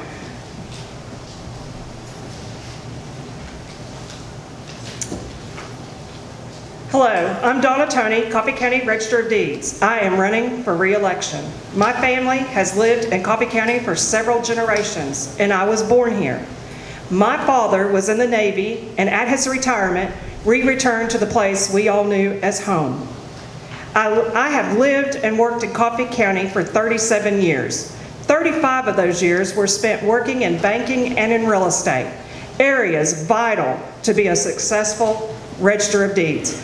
I was elected your Register in August 2014. I was the candidate with a resume to do the job. After becoming the Coffee County Register, I earned the designation of Certified Public Administrator from the University of Tennessee. I have had many years of experience utilizing the resources of the Register's Office. I have prepared, compiled, reviewed, and have recorded many of the types of documents for which now I am responsible for. I have had experience working with and for the same entities that use the Register's services every day, and citizens as you who depend on a knowledgeable, experienced Register. The Register you choose in this election will be responsible for not only recording, maintaining records of land deeds and mortgages, but also for more than 100 different types of documents. And these documents are some of the most important legal documents that exist today. And of these documents, none are as vital to our well-being as those of real property ownership. The Register's Office has the sole responsibility and is the single depository for all these 100 documents. Please know that this is not a learn-as-you-go responsibility, and that the next Register of Deeds you elect should be someone who has the education, experience to serve the needs of the citizens of Coffee County. All the citizens of Coffee County deserve only the best candidate.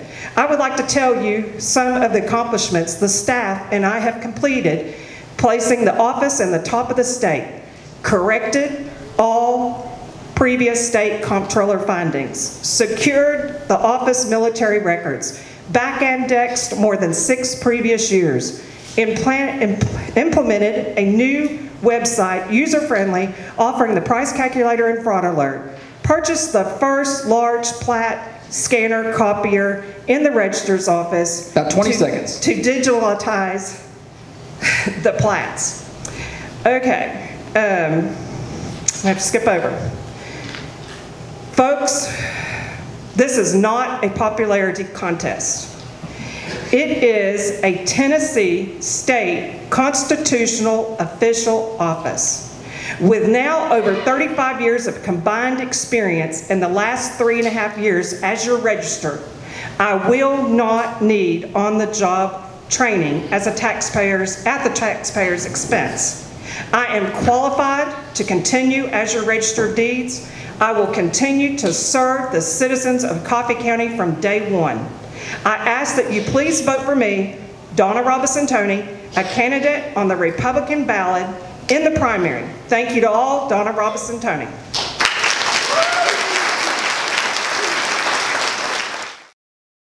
Okay, the next candidate will be Register of Deeds again. Hear from Chris Elam.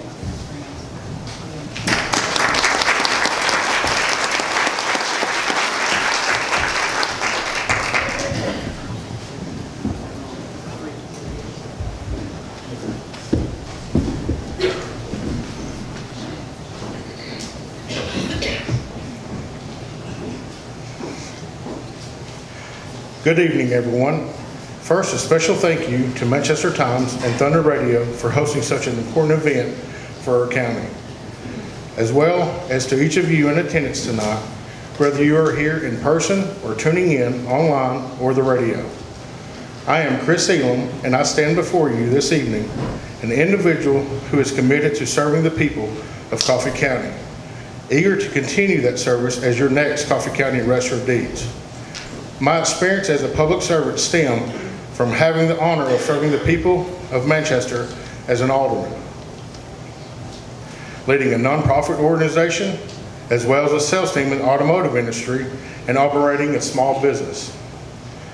Coffee County has been my home my whole life, with the exception of when I was off at Holmes Community College and the University of West Georgia playing football and coaching. My wife, Kristen Lovelady Elam, who is a local family nurse practitioner, and I have 2 children. Cooper, 3 years old, Sawyer, 1 year old. Chris and I are proud to be products of our great county and now able to raise a family here. My fuel from serving others originates from leading a nonprofit organization, the Dusty Elam Foundation, that was established to help others in need. It was established when my brother was tragically killed 14 years ago. It has grown into a strong and respected outlet that serves the underprivileged and special needs children in our county.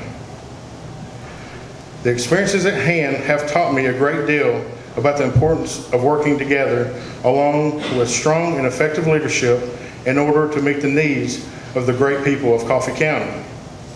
If elected, I will use my skills and experiences to ensure Coffee County Register of Deeds office is led as a customer-focused, efficient, and progressive place people of Coffee County can be proud of. With a proven record of public service to the people of Coffee County, I would be honored and proud to have your vote to elect me, Chris Elam, as your next Coffee County's Register of Deeds. Early voting begins April 11th through the 26th. Election day is May 1st. Be sure to vote in the Republican primary, and thank you and have a great night.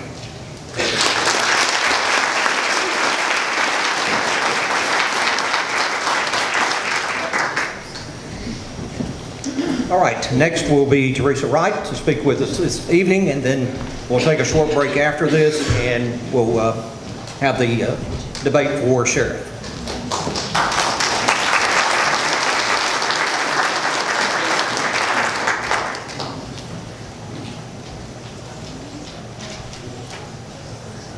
Good evening.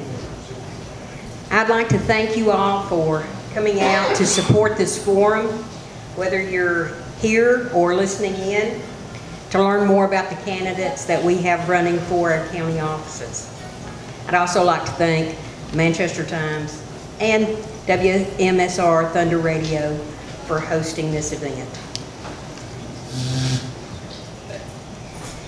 My name is Teresa Wright, and I'm running for Register of Deeds. I'm married to Emmett Wright. Most of you know him as Casey Wright. He is a captain at the Manchester Fire Department. He's been with the department over 35 years. I have 4 children and 7 grandchildren. I have a son, Chad Farrell, who is married to Shayla. They have 3 children, Jules, Jersey, and Justice. I have a daughter, Lachelle Farrell, married to Jared. They have 4 children, Kix, Kaya, and Kata Farrell, and Zach Nunley. 2 more daughters, Amanda Wright and Kayla Wright. I'm also a second mom to Brad Davis, who is married to Julie, and anyone who knows them knows they have a house full of children. Growing up, I had a wonderful, shining example of parents. I had a wonderful childhood. My parents have passed on. They were Irvin and Thelma Green. I was also blessed with a wonderful mother and father-in-law, Ada Wright, who has passed on, and John Wright. I have 4 siblings, a twin, Patricia Penniger, who is married to Wayne, Sandra Morgan, Mitchell Green, who is married to Ann, and Ricky Green, who is married to Helen. That tells you a little about my family. Now I would like to tell you a little more about me. I've lived in Coffee County all my life, and I've worked here most of my career. I've been a business owner, a bank manager, a mortgage originator, a medical clinic director. I've worked in the auto industry and, for a short time, at Tolliver's Pawn Shop. I served as a chamber board director, secretary to the Manchester Industrial Board. I've been a Girl Scout leader and a graduate of Coffee County leadership. I have over 25 years in management and ownership roles. In these positions, I dealt with many of the instruments which are recorded at the Registrar's office. Deeds, powers of attorney, releases, wills, just to name a few. This gave me a working knowledge of how the recording process is handled. I am qualified for this office, and I have a proven track record. I look forward to providing each and every Coffee County taxpayer who enters the Registrar's office the best experience possible. I want everyone to experience the same feeling I had when I visited my aunt, Geraldine Lemons, and Jane Sullivan when they worked on the square at the Registrar's office, and again when Ellen Vaughn was the Register at its current location. As a young girl, watching these ladies be so caring and helpful to the people in our community, it made me realize we are all in this community together and we should be helping each other any way we can. I have dreamed of serving Coffee County in this position for a long time. I believe my journey has prepared me for this role. I am very excited about the opportunity, and I am asking for your vote. Thank you.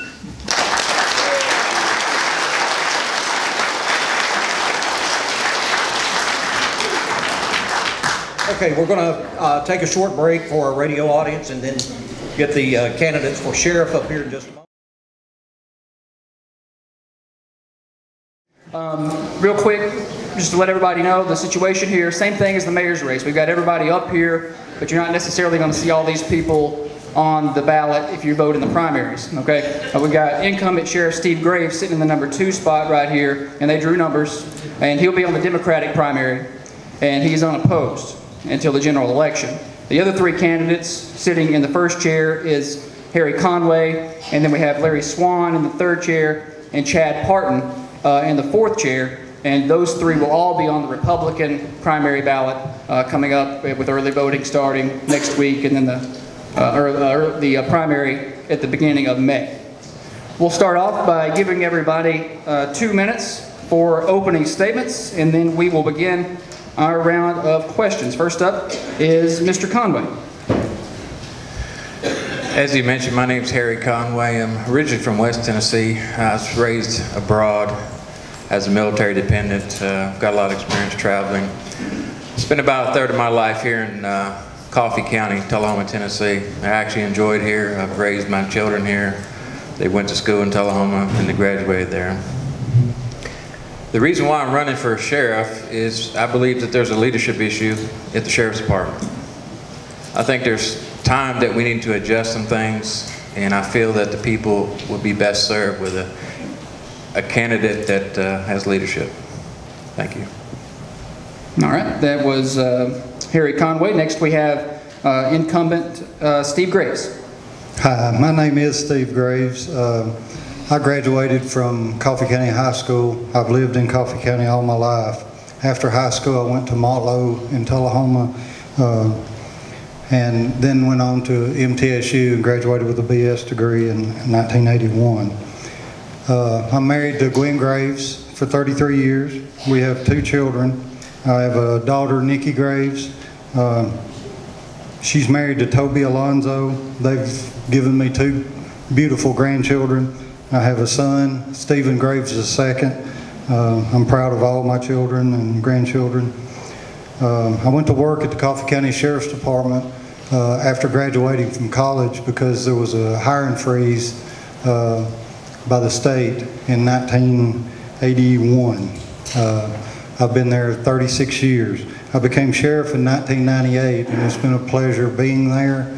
I did think about retiring, and through the numerous calls and requests I had, and praying about it and then asking permission from my wife, I decided I wasn't ready to retire, and I hope to be your sheriff for 4 more years. Thank you.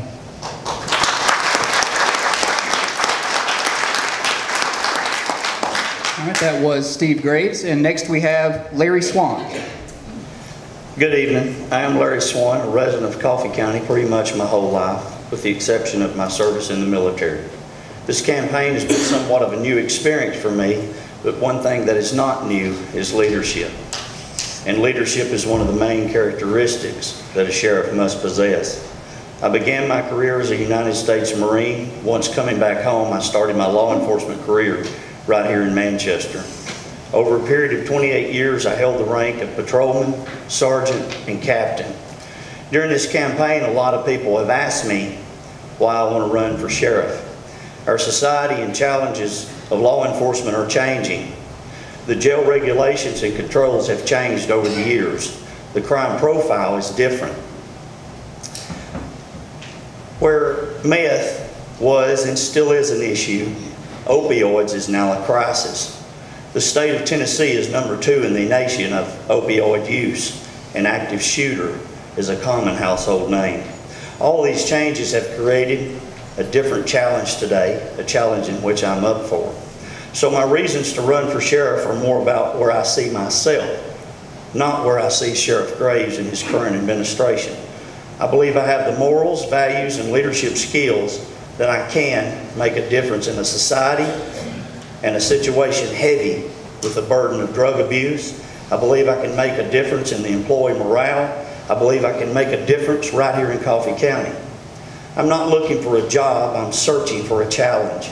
These debates are a great way for each of you to get to know us and where we stand on certain issues, but this debate is not everything. I do believe for the most part, we all want Coffee County to be the safest place to live, go to school, and worship.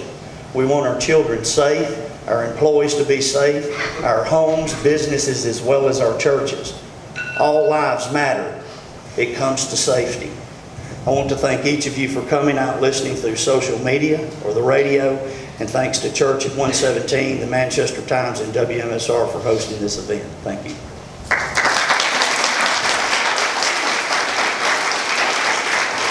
All right, thank you. That was Larry Swan. And next we have Chad Parton. Thank you. I would like to thank Thunder Radio and the Manchester Times for putting this event on. I am Chad Parton. I am running for sheriff here in Coffee County. I've lived here my entire life. I'm 45 years old. I'm the youngest candidate at this table. I'm proud that my wife and my 2 kids are here tonight, my father, and I see a whole lot of friends here. Folks, I have been in law enforcement for just over 20 years, and most of you have read our backgrounds. Most of you know all of us up here. There's a few of you here in this room tonight that don't know any of us. So you're going to be vetting who's going to be your next sheriff. And it's going to be left up to us to convince you that we're the ones to do it. I have worked at the sheriff's office, and I've worked for a fine sheriff sitting over here beside me, a fine man. And a lot of folks think I'm trying to put him out to pasture and that I'm trying to retire him. And that's not my intentions. My intentions is to come in with a new set of views, to build a team. You, the citizens of this county, own the team. It's time for a new head coach, and I'm applying for the job. Thank you.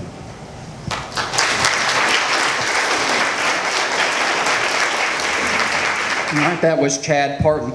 Real quick before we start the questions, just a reminder to everybody that the way the rules are set up, we'll start with Harry Conway and work our way down. Then the next question, Sheriff Graves will take first, so on and so forth. I have 2 minutes to respond. We'll keep the time here. If we need to allow some time for rebuttals and some conversation back and forth, we will allow 1 minute as time permits throughout the night.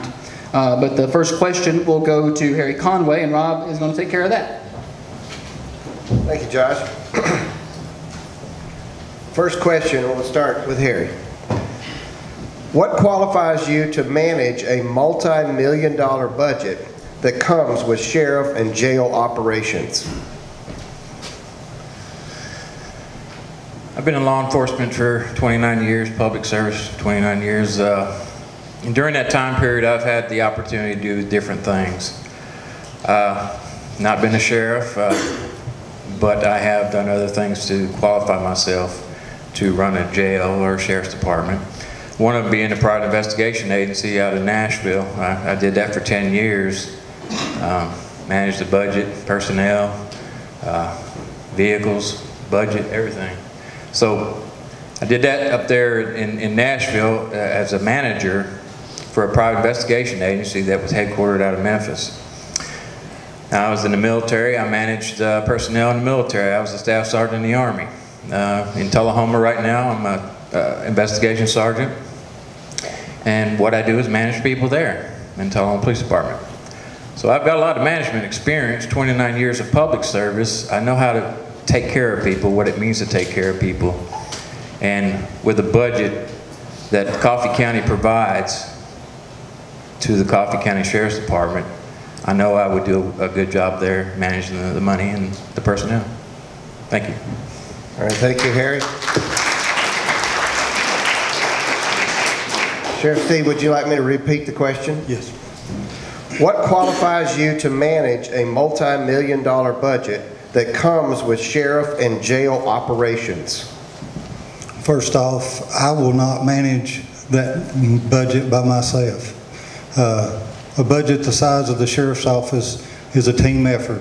It takes my administrative assistant, it takes a budget department at the mayor's office, and it's not something that one person can oversee and just know what's going on a daily operation. Like I said, it takes a team effort to manage that size budget and that operation. Thank you.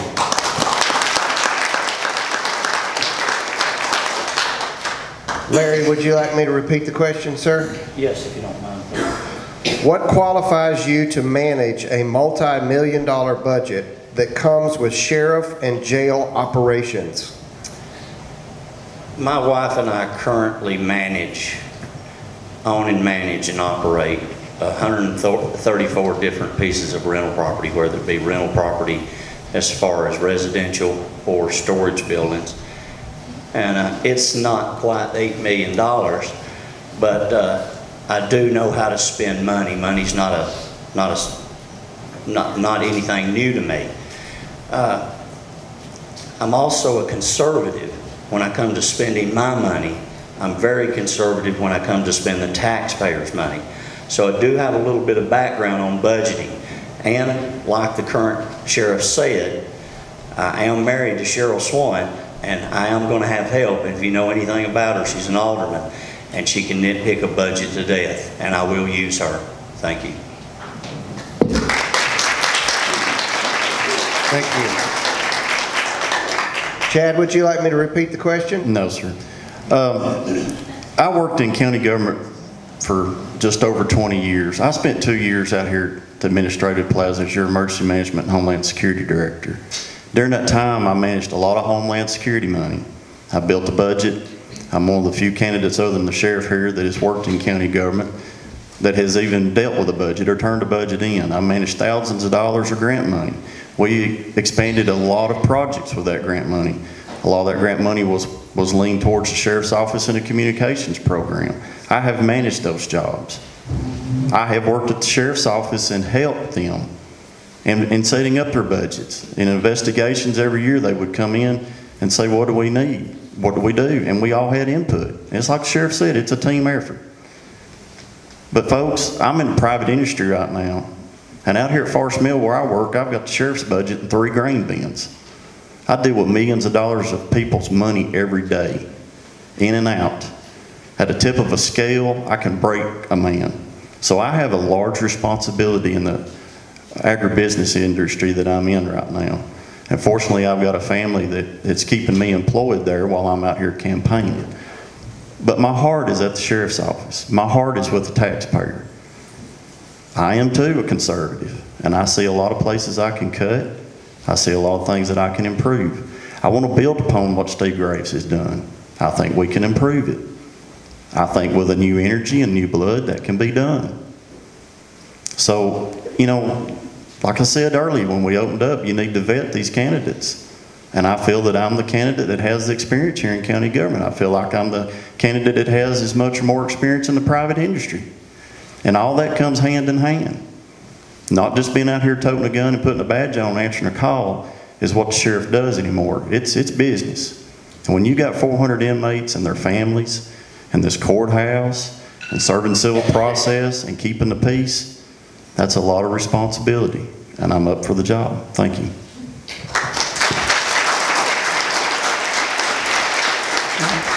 Thank you. That was Chad Parton.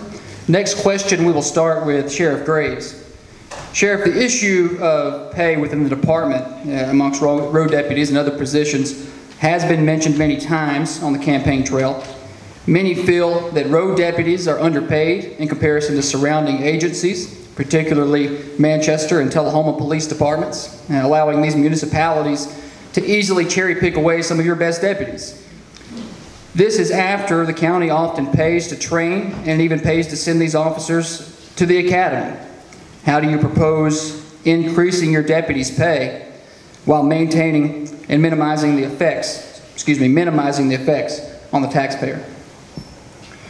Well, I think it's common knowledge that I've asked for raises almost every year at the sheriff's office.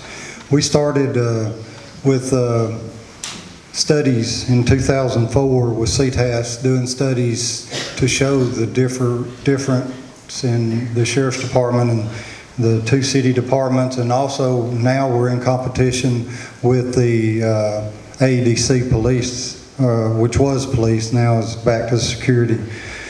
A few years ago, we agreed with Budget and Finance to do a $1,000 across the board raise, and the Sheriff's Department Drug Fund would take on all the vehicle and the equipment.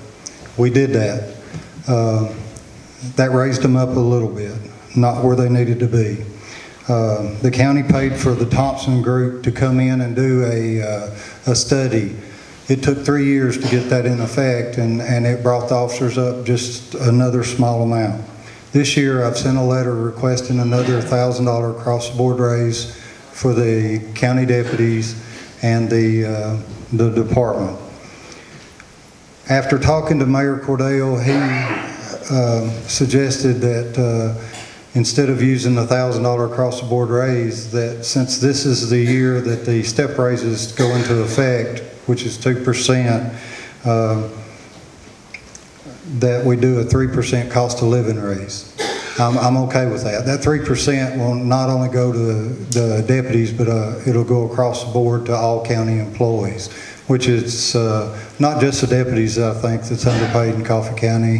I think it's most of the county employees. I know the ambulance service is one of the lowest paid ambulance services around. And, you know, we're willing to help with that. The money will come from a new inmate phone system that we've been installed in the jail, and I think that would be a start. All right, thank you.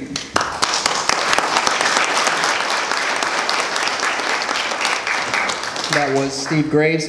Next to Larry Swan. Do I need to repeat the question? If you don't mind, please. All right. The issue of pay within the department, the Sheriff's Department has been mentioned several times on the campaign trail, and it's been in the news lately. Many feel that the road deputies are underpaid in comparison to surrounding agencies, particularly the Manchester and Tullahoma Police Departments, allowing these municipalities to easily cherry pick away some of the best deputies by offering significant pay increases. This is after the county often pays to train and send these officers to the police academy. How do you propose increasing deputy pay while minimizing the effects on the taxpayer? Reorganization and nickel and diming the budget to death is one way. The other way, and I believe it's going to be the best way, that they will see a substantial amount go into their pocket and not into insurance companies. Now with Obamacare, not all but gone. It's kind of been repealed, but the penalties have been waived. If we can search and bid contracts out, but it can't be just through the Sheriff's Department. I've got to get department heads throughout the county. There's several employees that work for the Coffee County as a whole. If we can get insurance companies to bid to get our contract, when you've got a man and a woman that have children and they're paying $800 to $900 a month, if you can cut that in half, that's $400 that they're putting in their pocket. That will be another way. So those two ways, I believe that I can do that without asking the 21 commissioners and the mayor for a dime. Thank you.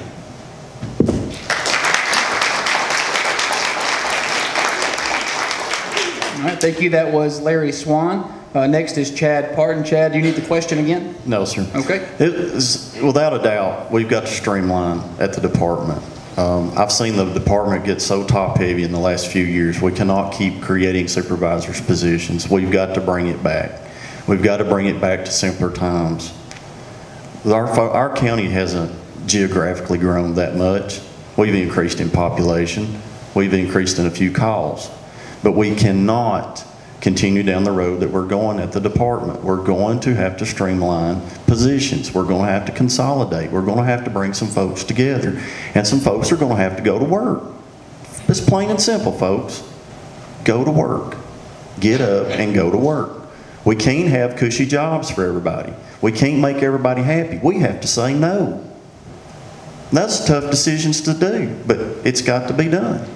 So when we cut and we align some positions and we create some responsibilities and consolidate those responsibilities, those monies are going to be spread. Those monies are going to be spread to those corrections officers.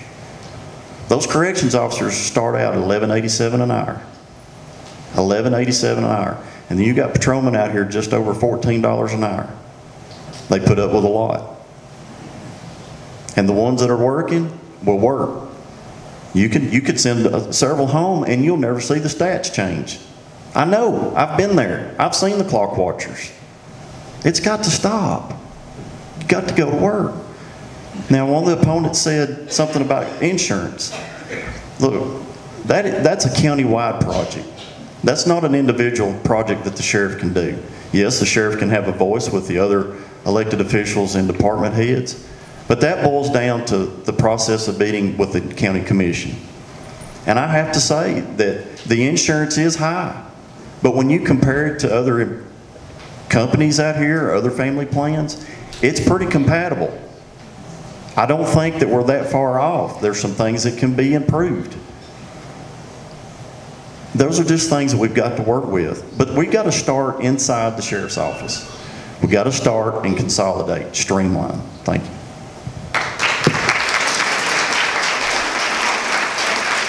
All right, Chad, thank you. Let's come down to this side for Harry Conway. Do you need the question again? No, sir. Okay, go ahead. Larry and Chad covered it pretty well. That's what's going to have to be done. You got to streamline, and you got to put it together into a package that will work for everybody. You don't want to raise taxes to raise pay raises either, so you got to work with what you have. Now, I know the sheriff has had some tough times and dealt with some issues as far as personnel, but I think the streamlining is the answer to that question.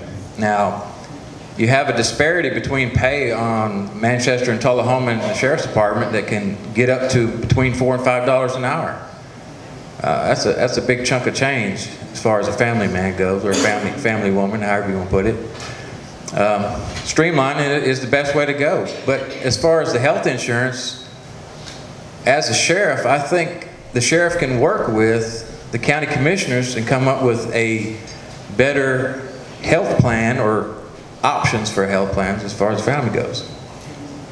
So in a nutshell, if you can work together, and I'm talking about the county commissioners and the sheriff's department, to come up with something that's beneficial for the employees so they can raise their families and have better pay, I think that's the way to go. So Larry and Chad are correct. Thank you. Thank you. That's Harry Conway. All right, so this next round is going to be a little bit different, and then we'll get back to some group questions in a moment, but these will be individual questions. These are questions that were submitted by the public for each particular candidate. We'll start with Larry Swan. You'll go first, Larry. Larry, you've mentioned on the campaign trail that you can reduce health care costs for the jail by checking on pre-existing conditions when inmates are brought to the jail. Do you still believe this is a viable option? I believe it is. I know that I've talked to a gentleman in the audience. I won't mention his name. Keep going. Sorry. Thought I'd talk longer than I had. That was quick. Start over. I don't believe that when somebody comes in and they're booked in, and you ask for the rundown of their health issues, and they give you something that they've had for 10 years, I don't know how that's a taxpayer burden. So yes, I'm going to look into it. It's all about the taxpayer. We look after these prisoners, and we seem to forget about victims and taxpayers. So yes, I stand that ground. If it's a pre-existing illness, I think that it should be looked into, because I've already talked to a couple of sheriffs that do it now. Maybe not at the tune of 400 personnel, but they do it on a smaller level. So if it can be done at a smaller level, I think it can be done at a larger level. Thanks. Thank you. That's Larry Swan. Up next, this question goes to Chad Parton. Chad, you have promised to place an SRO in all county schools without increasing the budget, saying that it can be done with the current personnel at the Sheriff's Department. Could you provide more specifics for how you can make that happen? Yes, I'd be more than happy to give specifics on that. Right now, currently, we have 3 deputies that serve civil process. That's their full-time job. You know why there's 3 deputies that are serving civil process? Because that's where they've been moved, because they might not be physically able to do the other jobs as patrol, or they're older, or they don't want to do something else. So we create jobs for them. We're going to cut those 3 deputies out. We're going to realign those positions. That's 3 of the 6 that we're going to need for the schools. Now, I'm not saying I'm going to take those 3 process servers and put them as an SRO. No, we're going to realign. When we cut these captains, all these captains we got and all these lieutenants, and we cut that out and we streamline and we consolidate responsibilities, hey, we might even come up with 7 if we do it right. We might even have that extra one to go to the high school. Ladies and gentlemen, the first day, if I'm lucky enough to be elected sheriff of this county, the first day, September 1st of this year, there's going to be deputy sheriffs at every one of these elementary schools. And I'm proud to say that the chairman of the Coffee County School Board did a press release with Thunder Radio today. They're going to present a resolution at their next meeting encouraging the county commission to accept and work on funding for these SROs. Well, Mr. Mayor, if you're still here and any city commissioner, I don't need your money. You save that money. You save that money for building materials to secure the doors. You save that money to cover the glass. You save that money to buy textbooks. I'm going to give you deputy sheriffs with what we got. We're going to tighten up and we're going to do it. Some folks have got to go to work. It's it. We got to go to work. If you can sit up here by my office at Forest Mill for 2 and 2.5 hours a day, doing whatever it is you do, deputies, you got time to be serving papers or going to a school. I'm tired of seeing it. I didn't do it. I don't expect anybody else to do it. We're going to work. Thank you.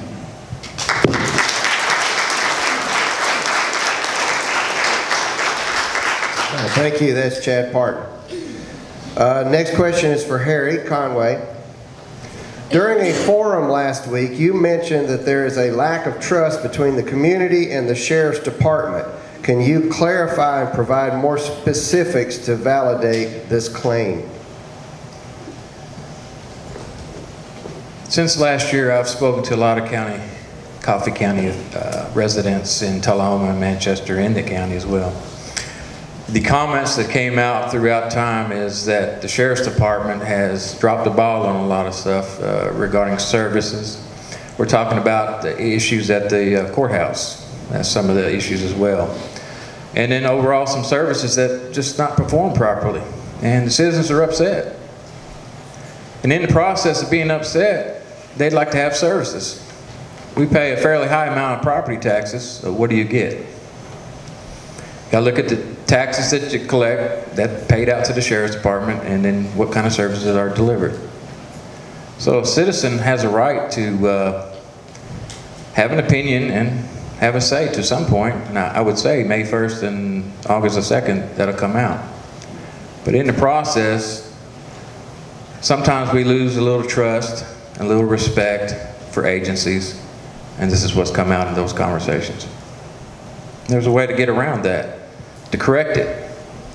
There's professional standards that need to be instituted, training needs to be improved, and there's some equipment issues that need to be adjusted. Thank you.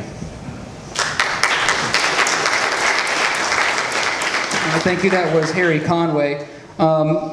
Before we give Sheriff Graves his question, we're going to give him an extra minute on his time. Being the incumbent, he's getting hit on a little bit from all corners. So we're going to give him his question, then an extra minute in the answer if he wants to address some of the claims that the other candidates have made. You know, all I'd like to say is that if, you know, I've got a wife, a daughter, and a grandchild in the county school system. You know, if I thought they was in danger, I'd be over there myself watching them. All I have to say is that if Dr. McFall wants to open up a dialogue, I'd be glad to sit down and talk to her about that. Also, when we're talking about service of process, those process servers serve over 1,600 warrants a week. I mean a month, I'm sorry. But that's a lot of process. And these attorneys in town, if you do not get those served, they are not happy. And the court system basically shuts down if some of these things aren't done.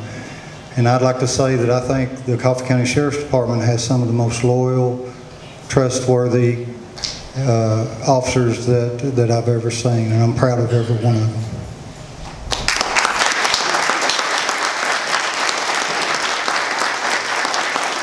Thank you, Sheriff. Here's your question. Sheriff Steve, an inmate was able to overpower a transport officer, take his gun, and shoot 2 deputies at the Justice Center last summer. Could there have been a better operating procedure in place to prevent this, and what internal changes if any, have you implemented since then to prevent further incidents such as this one?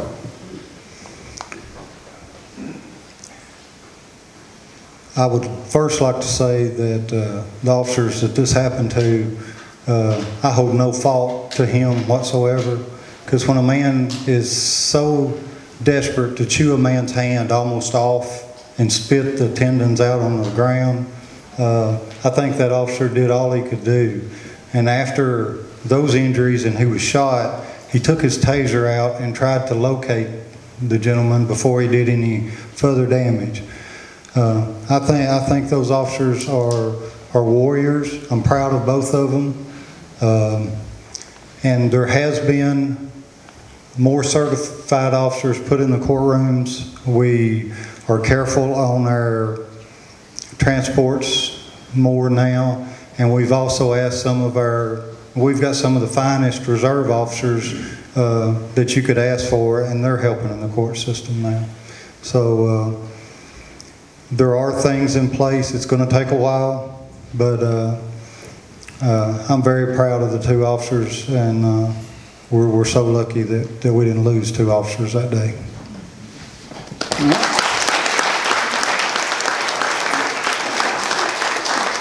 That was Sheriff Steve Graves. Next, we'll start with Chad Parton on this next question. The newly constructed jail is already at or near full capacity. What can you do as a sheriff, if anything, in conjunction with the district attorney, judges, and other relevant personnel to reduce incarceration and the stress on the jail infrastructure and medical costs, which are proven to increase as the population becomes overcrowded? Right now, currently, I think about the yearly cost per inmate is just over $15,000 a year per inmate, so that's what, like $42 a day. We've got over 2,000 people in this county on misdemeanor probation. And I think I'm on the record here in this county in a jail review and law enforcement committee meeting when they were talking about the jail, and I went to that committee meeting and I stood up and I said, do you really know why you're building a new jail? And I had stats from our own system, from our own software. And at that time, 30% of our population was misdemeanor violations of probation. 30% of misdemeanor violations of probation. We've got that many misdemeanors in our county jail. When we went from privatized probation to county probation, our stats, our inmates population skyrocketed. It didn't take but 2 years and the sheriff was calling, we've got to have beds, we've got to have beds, we've got to have beds. We've got to go back and look at the root cause of the problem. Our county probation system, in my opinion, is not working. It's loading us up. When you've got 2,000 people on probation, you could go out here and build a 2,000 bed jail and the judges can violate them and you're going to be in jail. So we've got to work on that. Have I got to be a mouthpiece to go in there and show them that? So be it. I've done said it. I'm on the record. We've got to reduce these costs. I've got to disagree with Gary Cordell. Tonight he mentioned about shutting the workhouse down. Mr. Mayor, that's a mistake.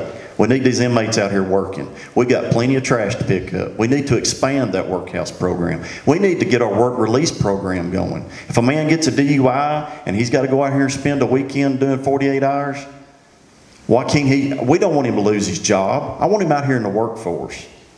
I want work release. I want him to go into that jail of a night or a day so he don't lose his job.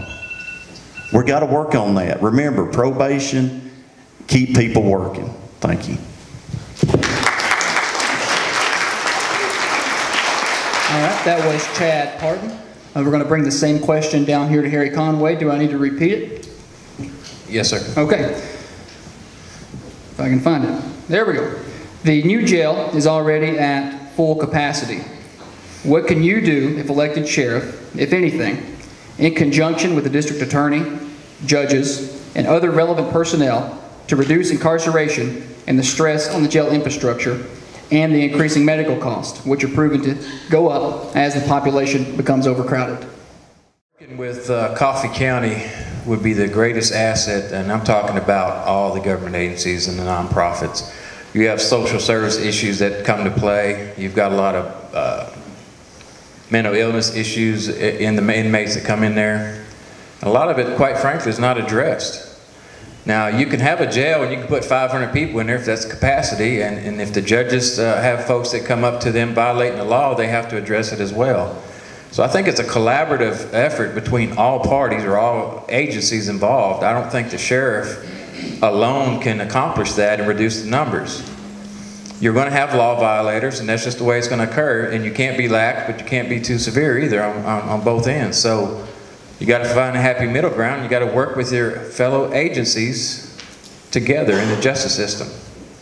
And I think if you work collectively, you can solve a lot more problems that way. So probation, sheriff's department, the DA's office, and the court systems, they work together and they do a pretty good job now, but I think we need to focus a little bit more on social services as well, mental illness. Thank you. All right. That was Harry Conway. Next is Sheriff Graves. Do I need to repeat that one? No. Okay, go ahead. I agree with Chad. We do need to keep the workhouse open because that is a way to shorten the sentences to the inmates. We are legally able to give 2-for-1 credits for inmates that go out in the community and work on a daily basis. Something we've started last year is we had 51 inmates receive their high school equivalent diplomas while incarcerated in the jail. That, by state standards, we can give them 30 days credit for that diploma. Any program we can do to shorten their time and to help them not to be one of our inmates that comes back in a month after they get out of jail, I think benefits not only the jail itself, but also all the taxpayers of this county. And we do need to keep the work programs going. All right, thank you. That was Sheriff Graves. Next is Larry Swan. Larry, do you need the question again? If you don't mind, please. Okay. The new jail is already at full capacity. What can you do if elected sheriff, if anything, in conjunction with the district attorney, judges, and other relevant personnel to reduce incarceration and the stress on the jail infrastructure and to help reduce medical costs, which are proven to increase as the jail population becomes overcrowded? They say it's roughly 75% of your jail population are your repeat offenders, and it's usually drugs or alcohol related. There are programs out there to get help, and I'm all about help as long as they want it and ask for it. It's the ones that don't want it that I'm going to concentrate on.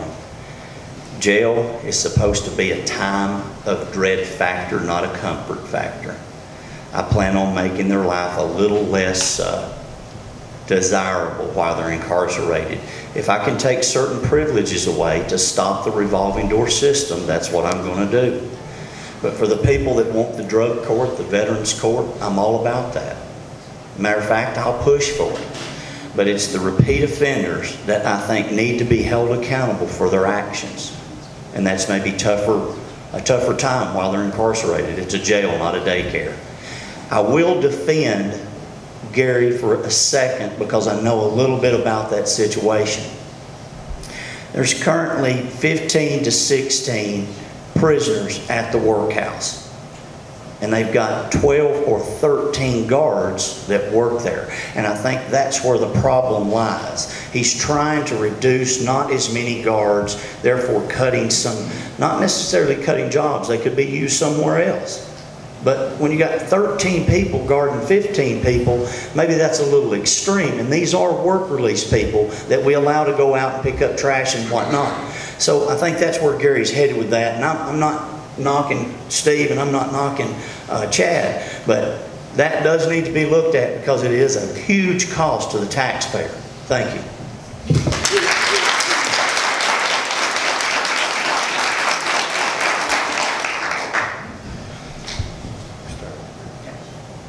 All right, thank you, gentlemen. My time is up. We'll start with Harry on this question.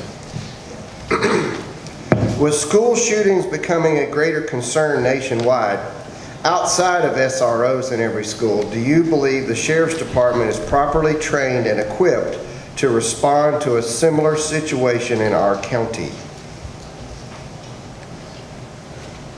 I would agree that the Sheriff's Department is currently not equipped to handle a first response to an active shooter situation.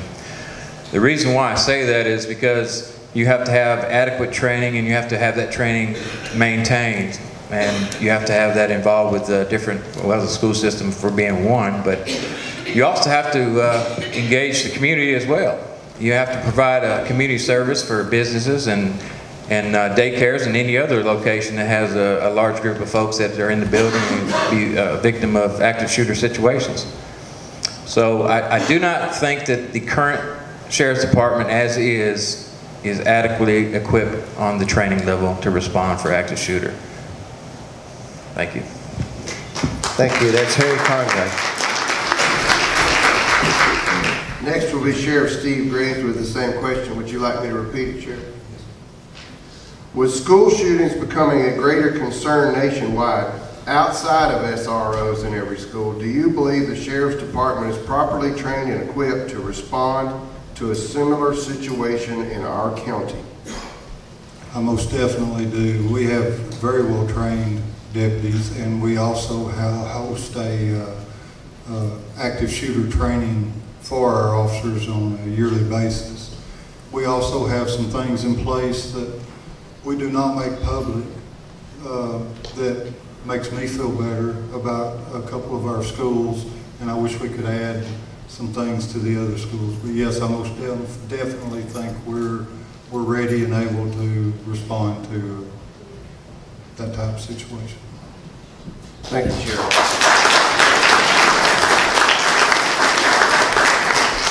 Larry, would you like me to repeat the question? If you would, please. Yes, sir. With school shootings becoming a greater concern nationwide, outside of SROs in every school, do you believe the Sheriff's Department is properly trained and equipped to respond to a similar situation in our county? I've worked with Larry Floyd. I saw him in here somewhere. I saw Kelly Smith and some more officers, definitely. I've worked with them. I've trained with them back in the day. So yeah, I believe they are. I do believe the training, it's all about training, maybe more than once a year, possibly twice a year, but going to each school in the county and even each school in the city, learning the layout of the school so you know exactly what you're doing when you get there to be effective. That's the most important thing. Also want to hit on the city and the county developing a team in order to react together, because there's no doubt in my mind if a school shooting breaks out in the city limits at a city school, there's no doubt in my mind Larry Floyd, Kelly Smith, and any other county officer will respond. That's just what we do. And working together and proper training, but the learning the layout of the schools is very important. So yes, I believe they'd be very effective. Thank you.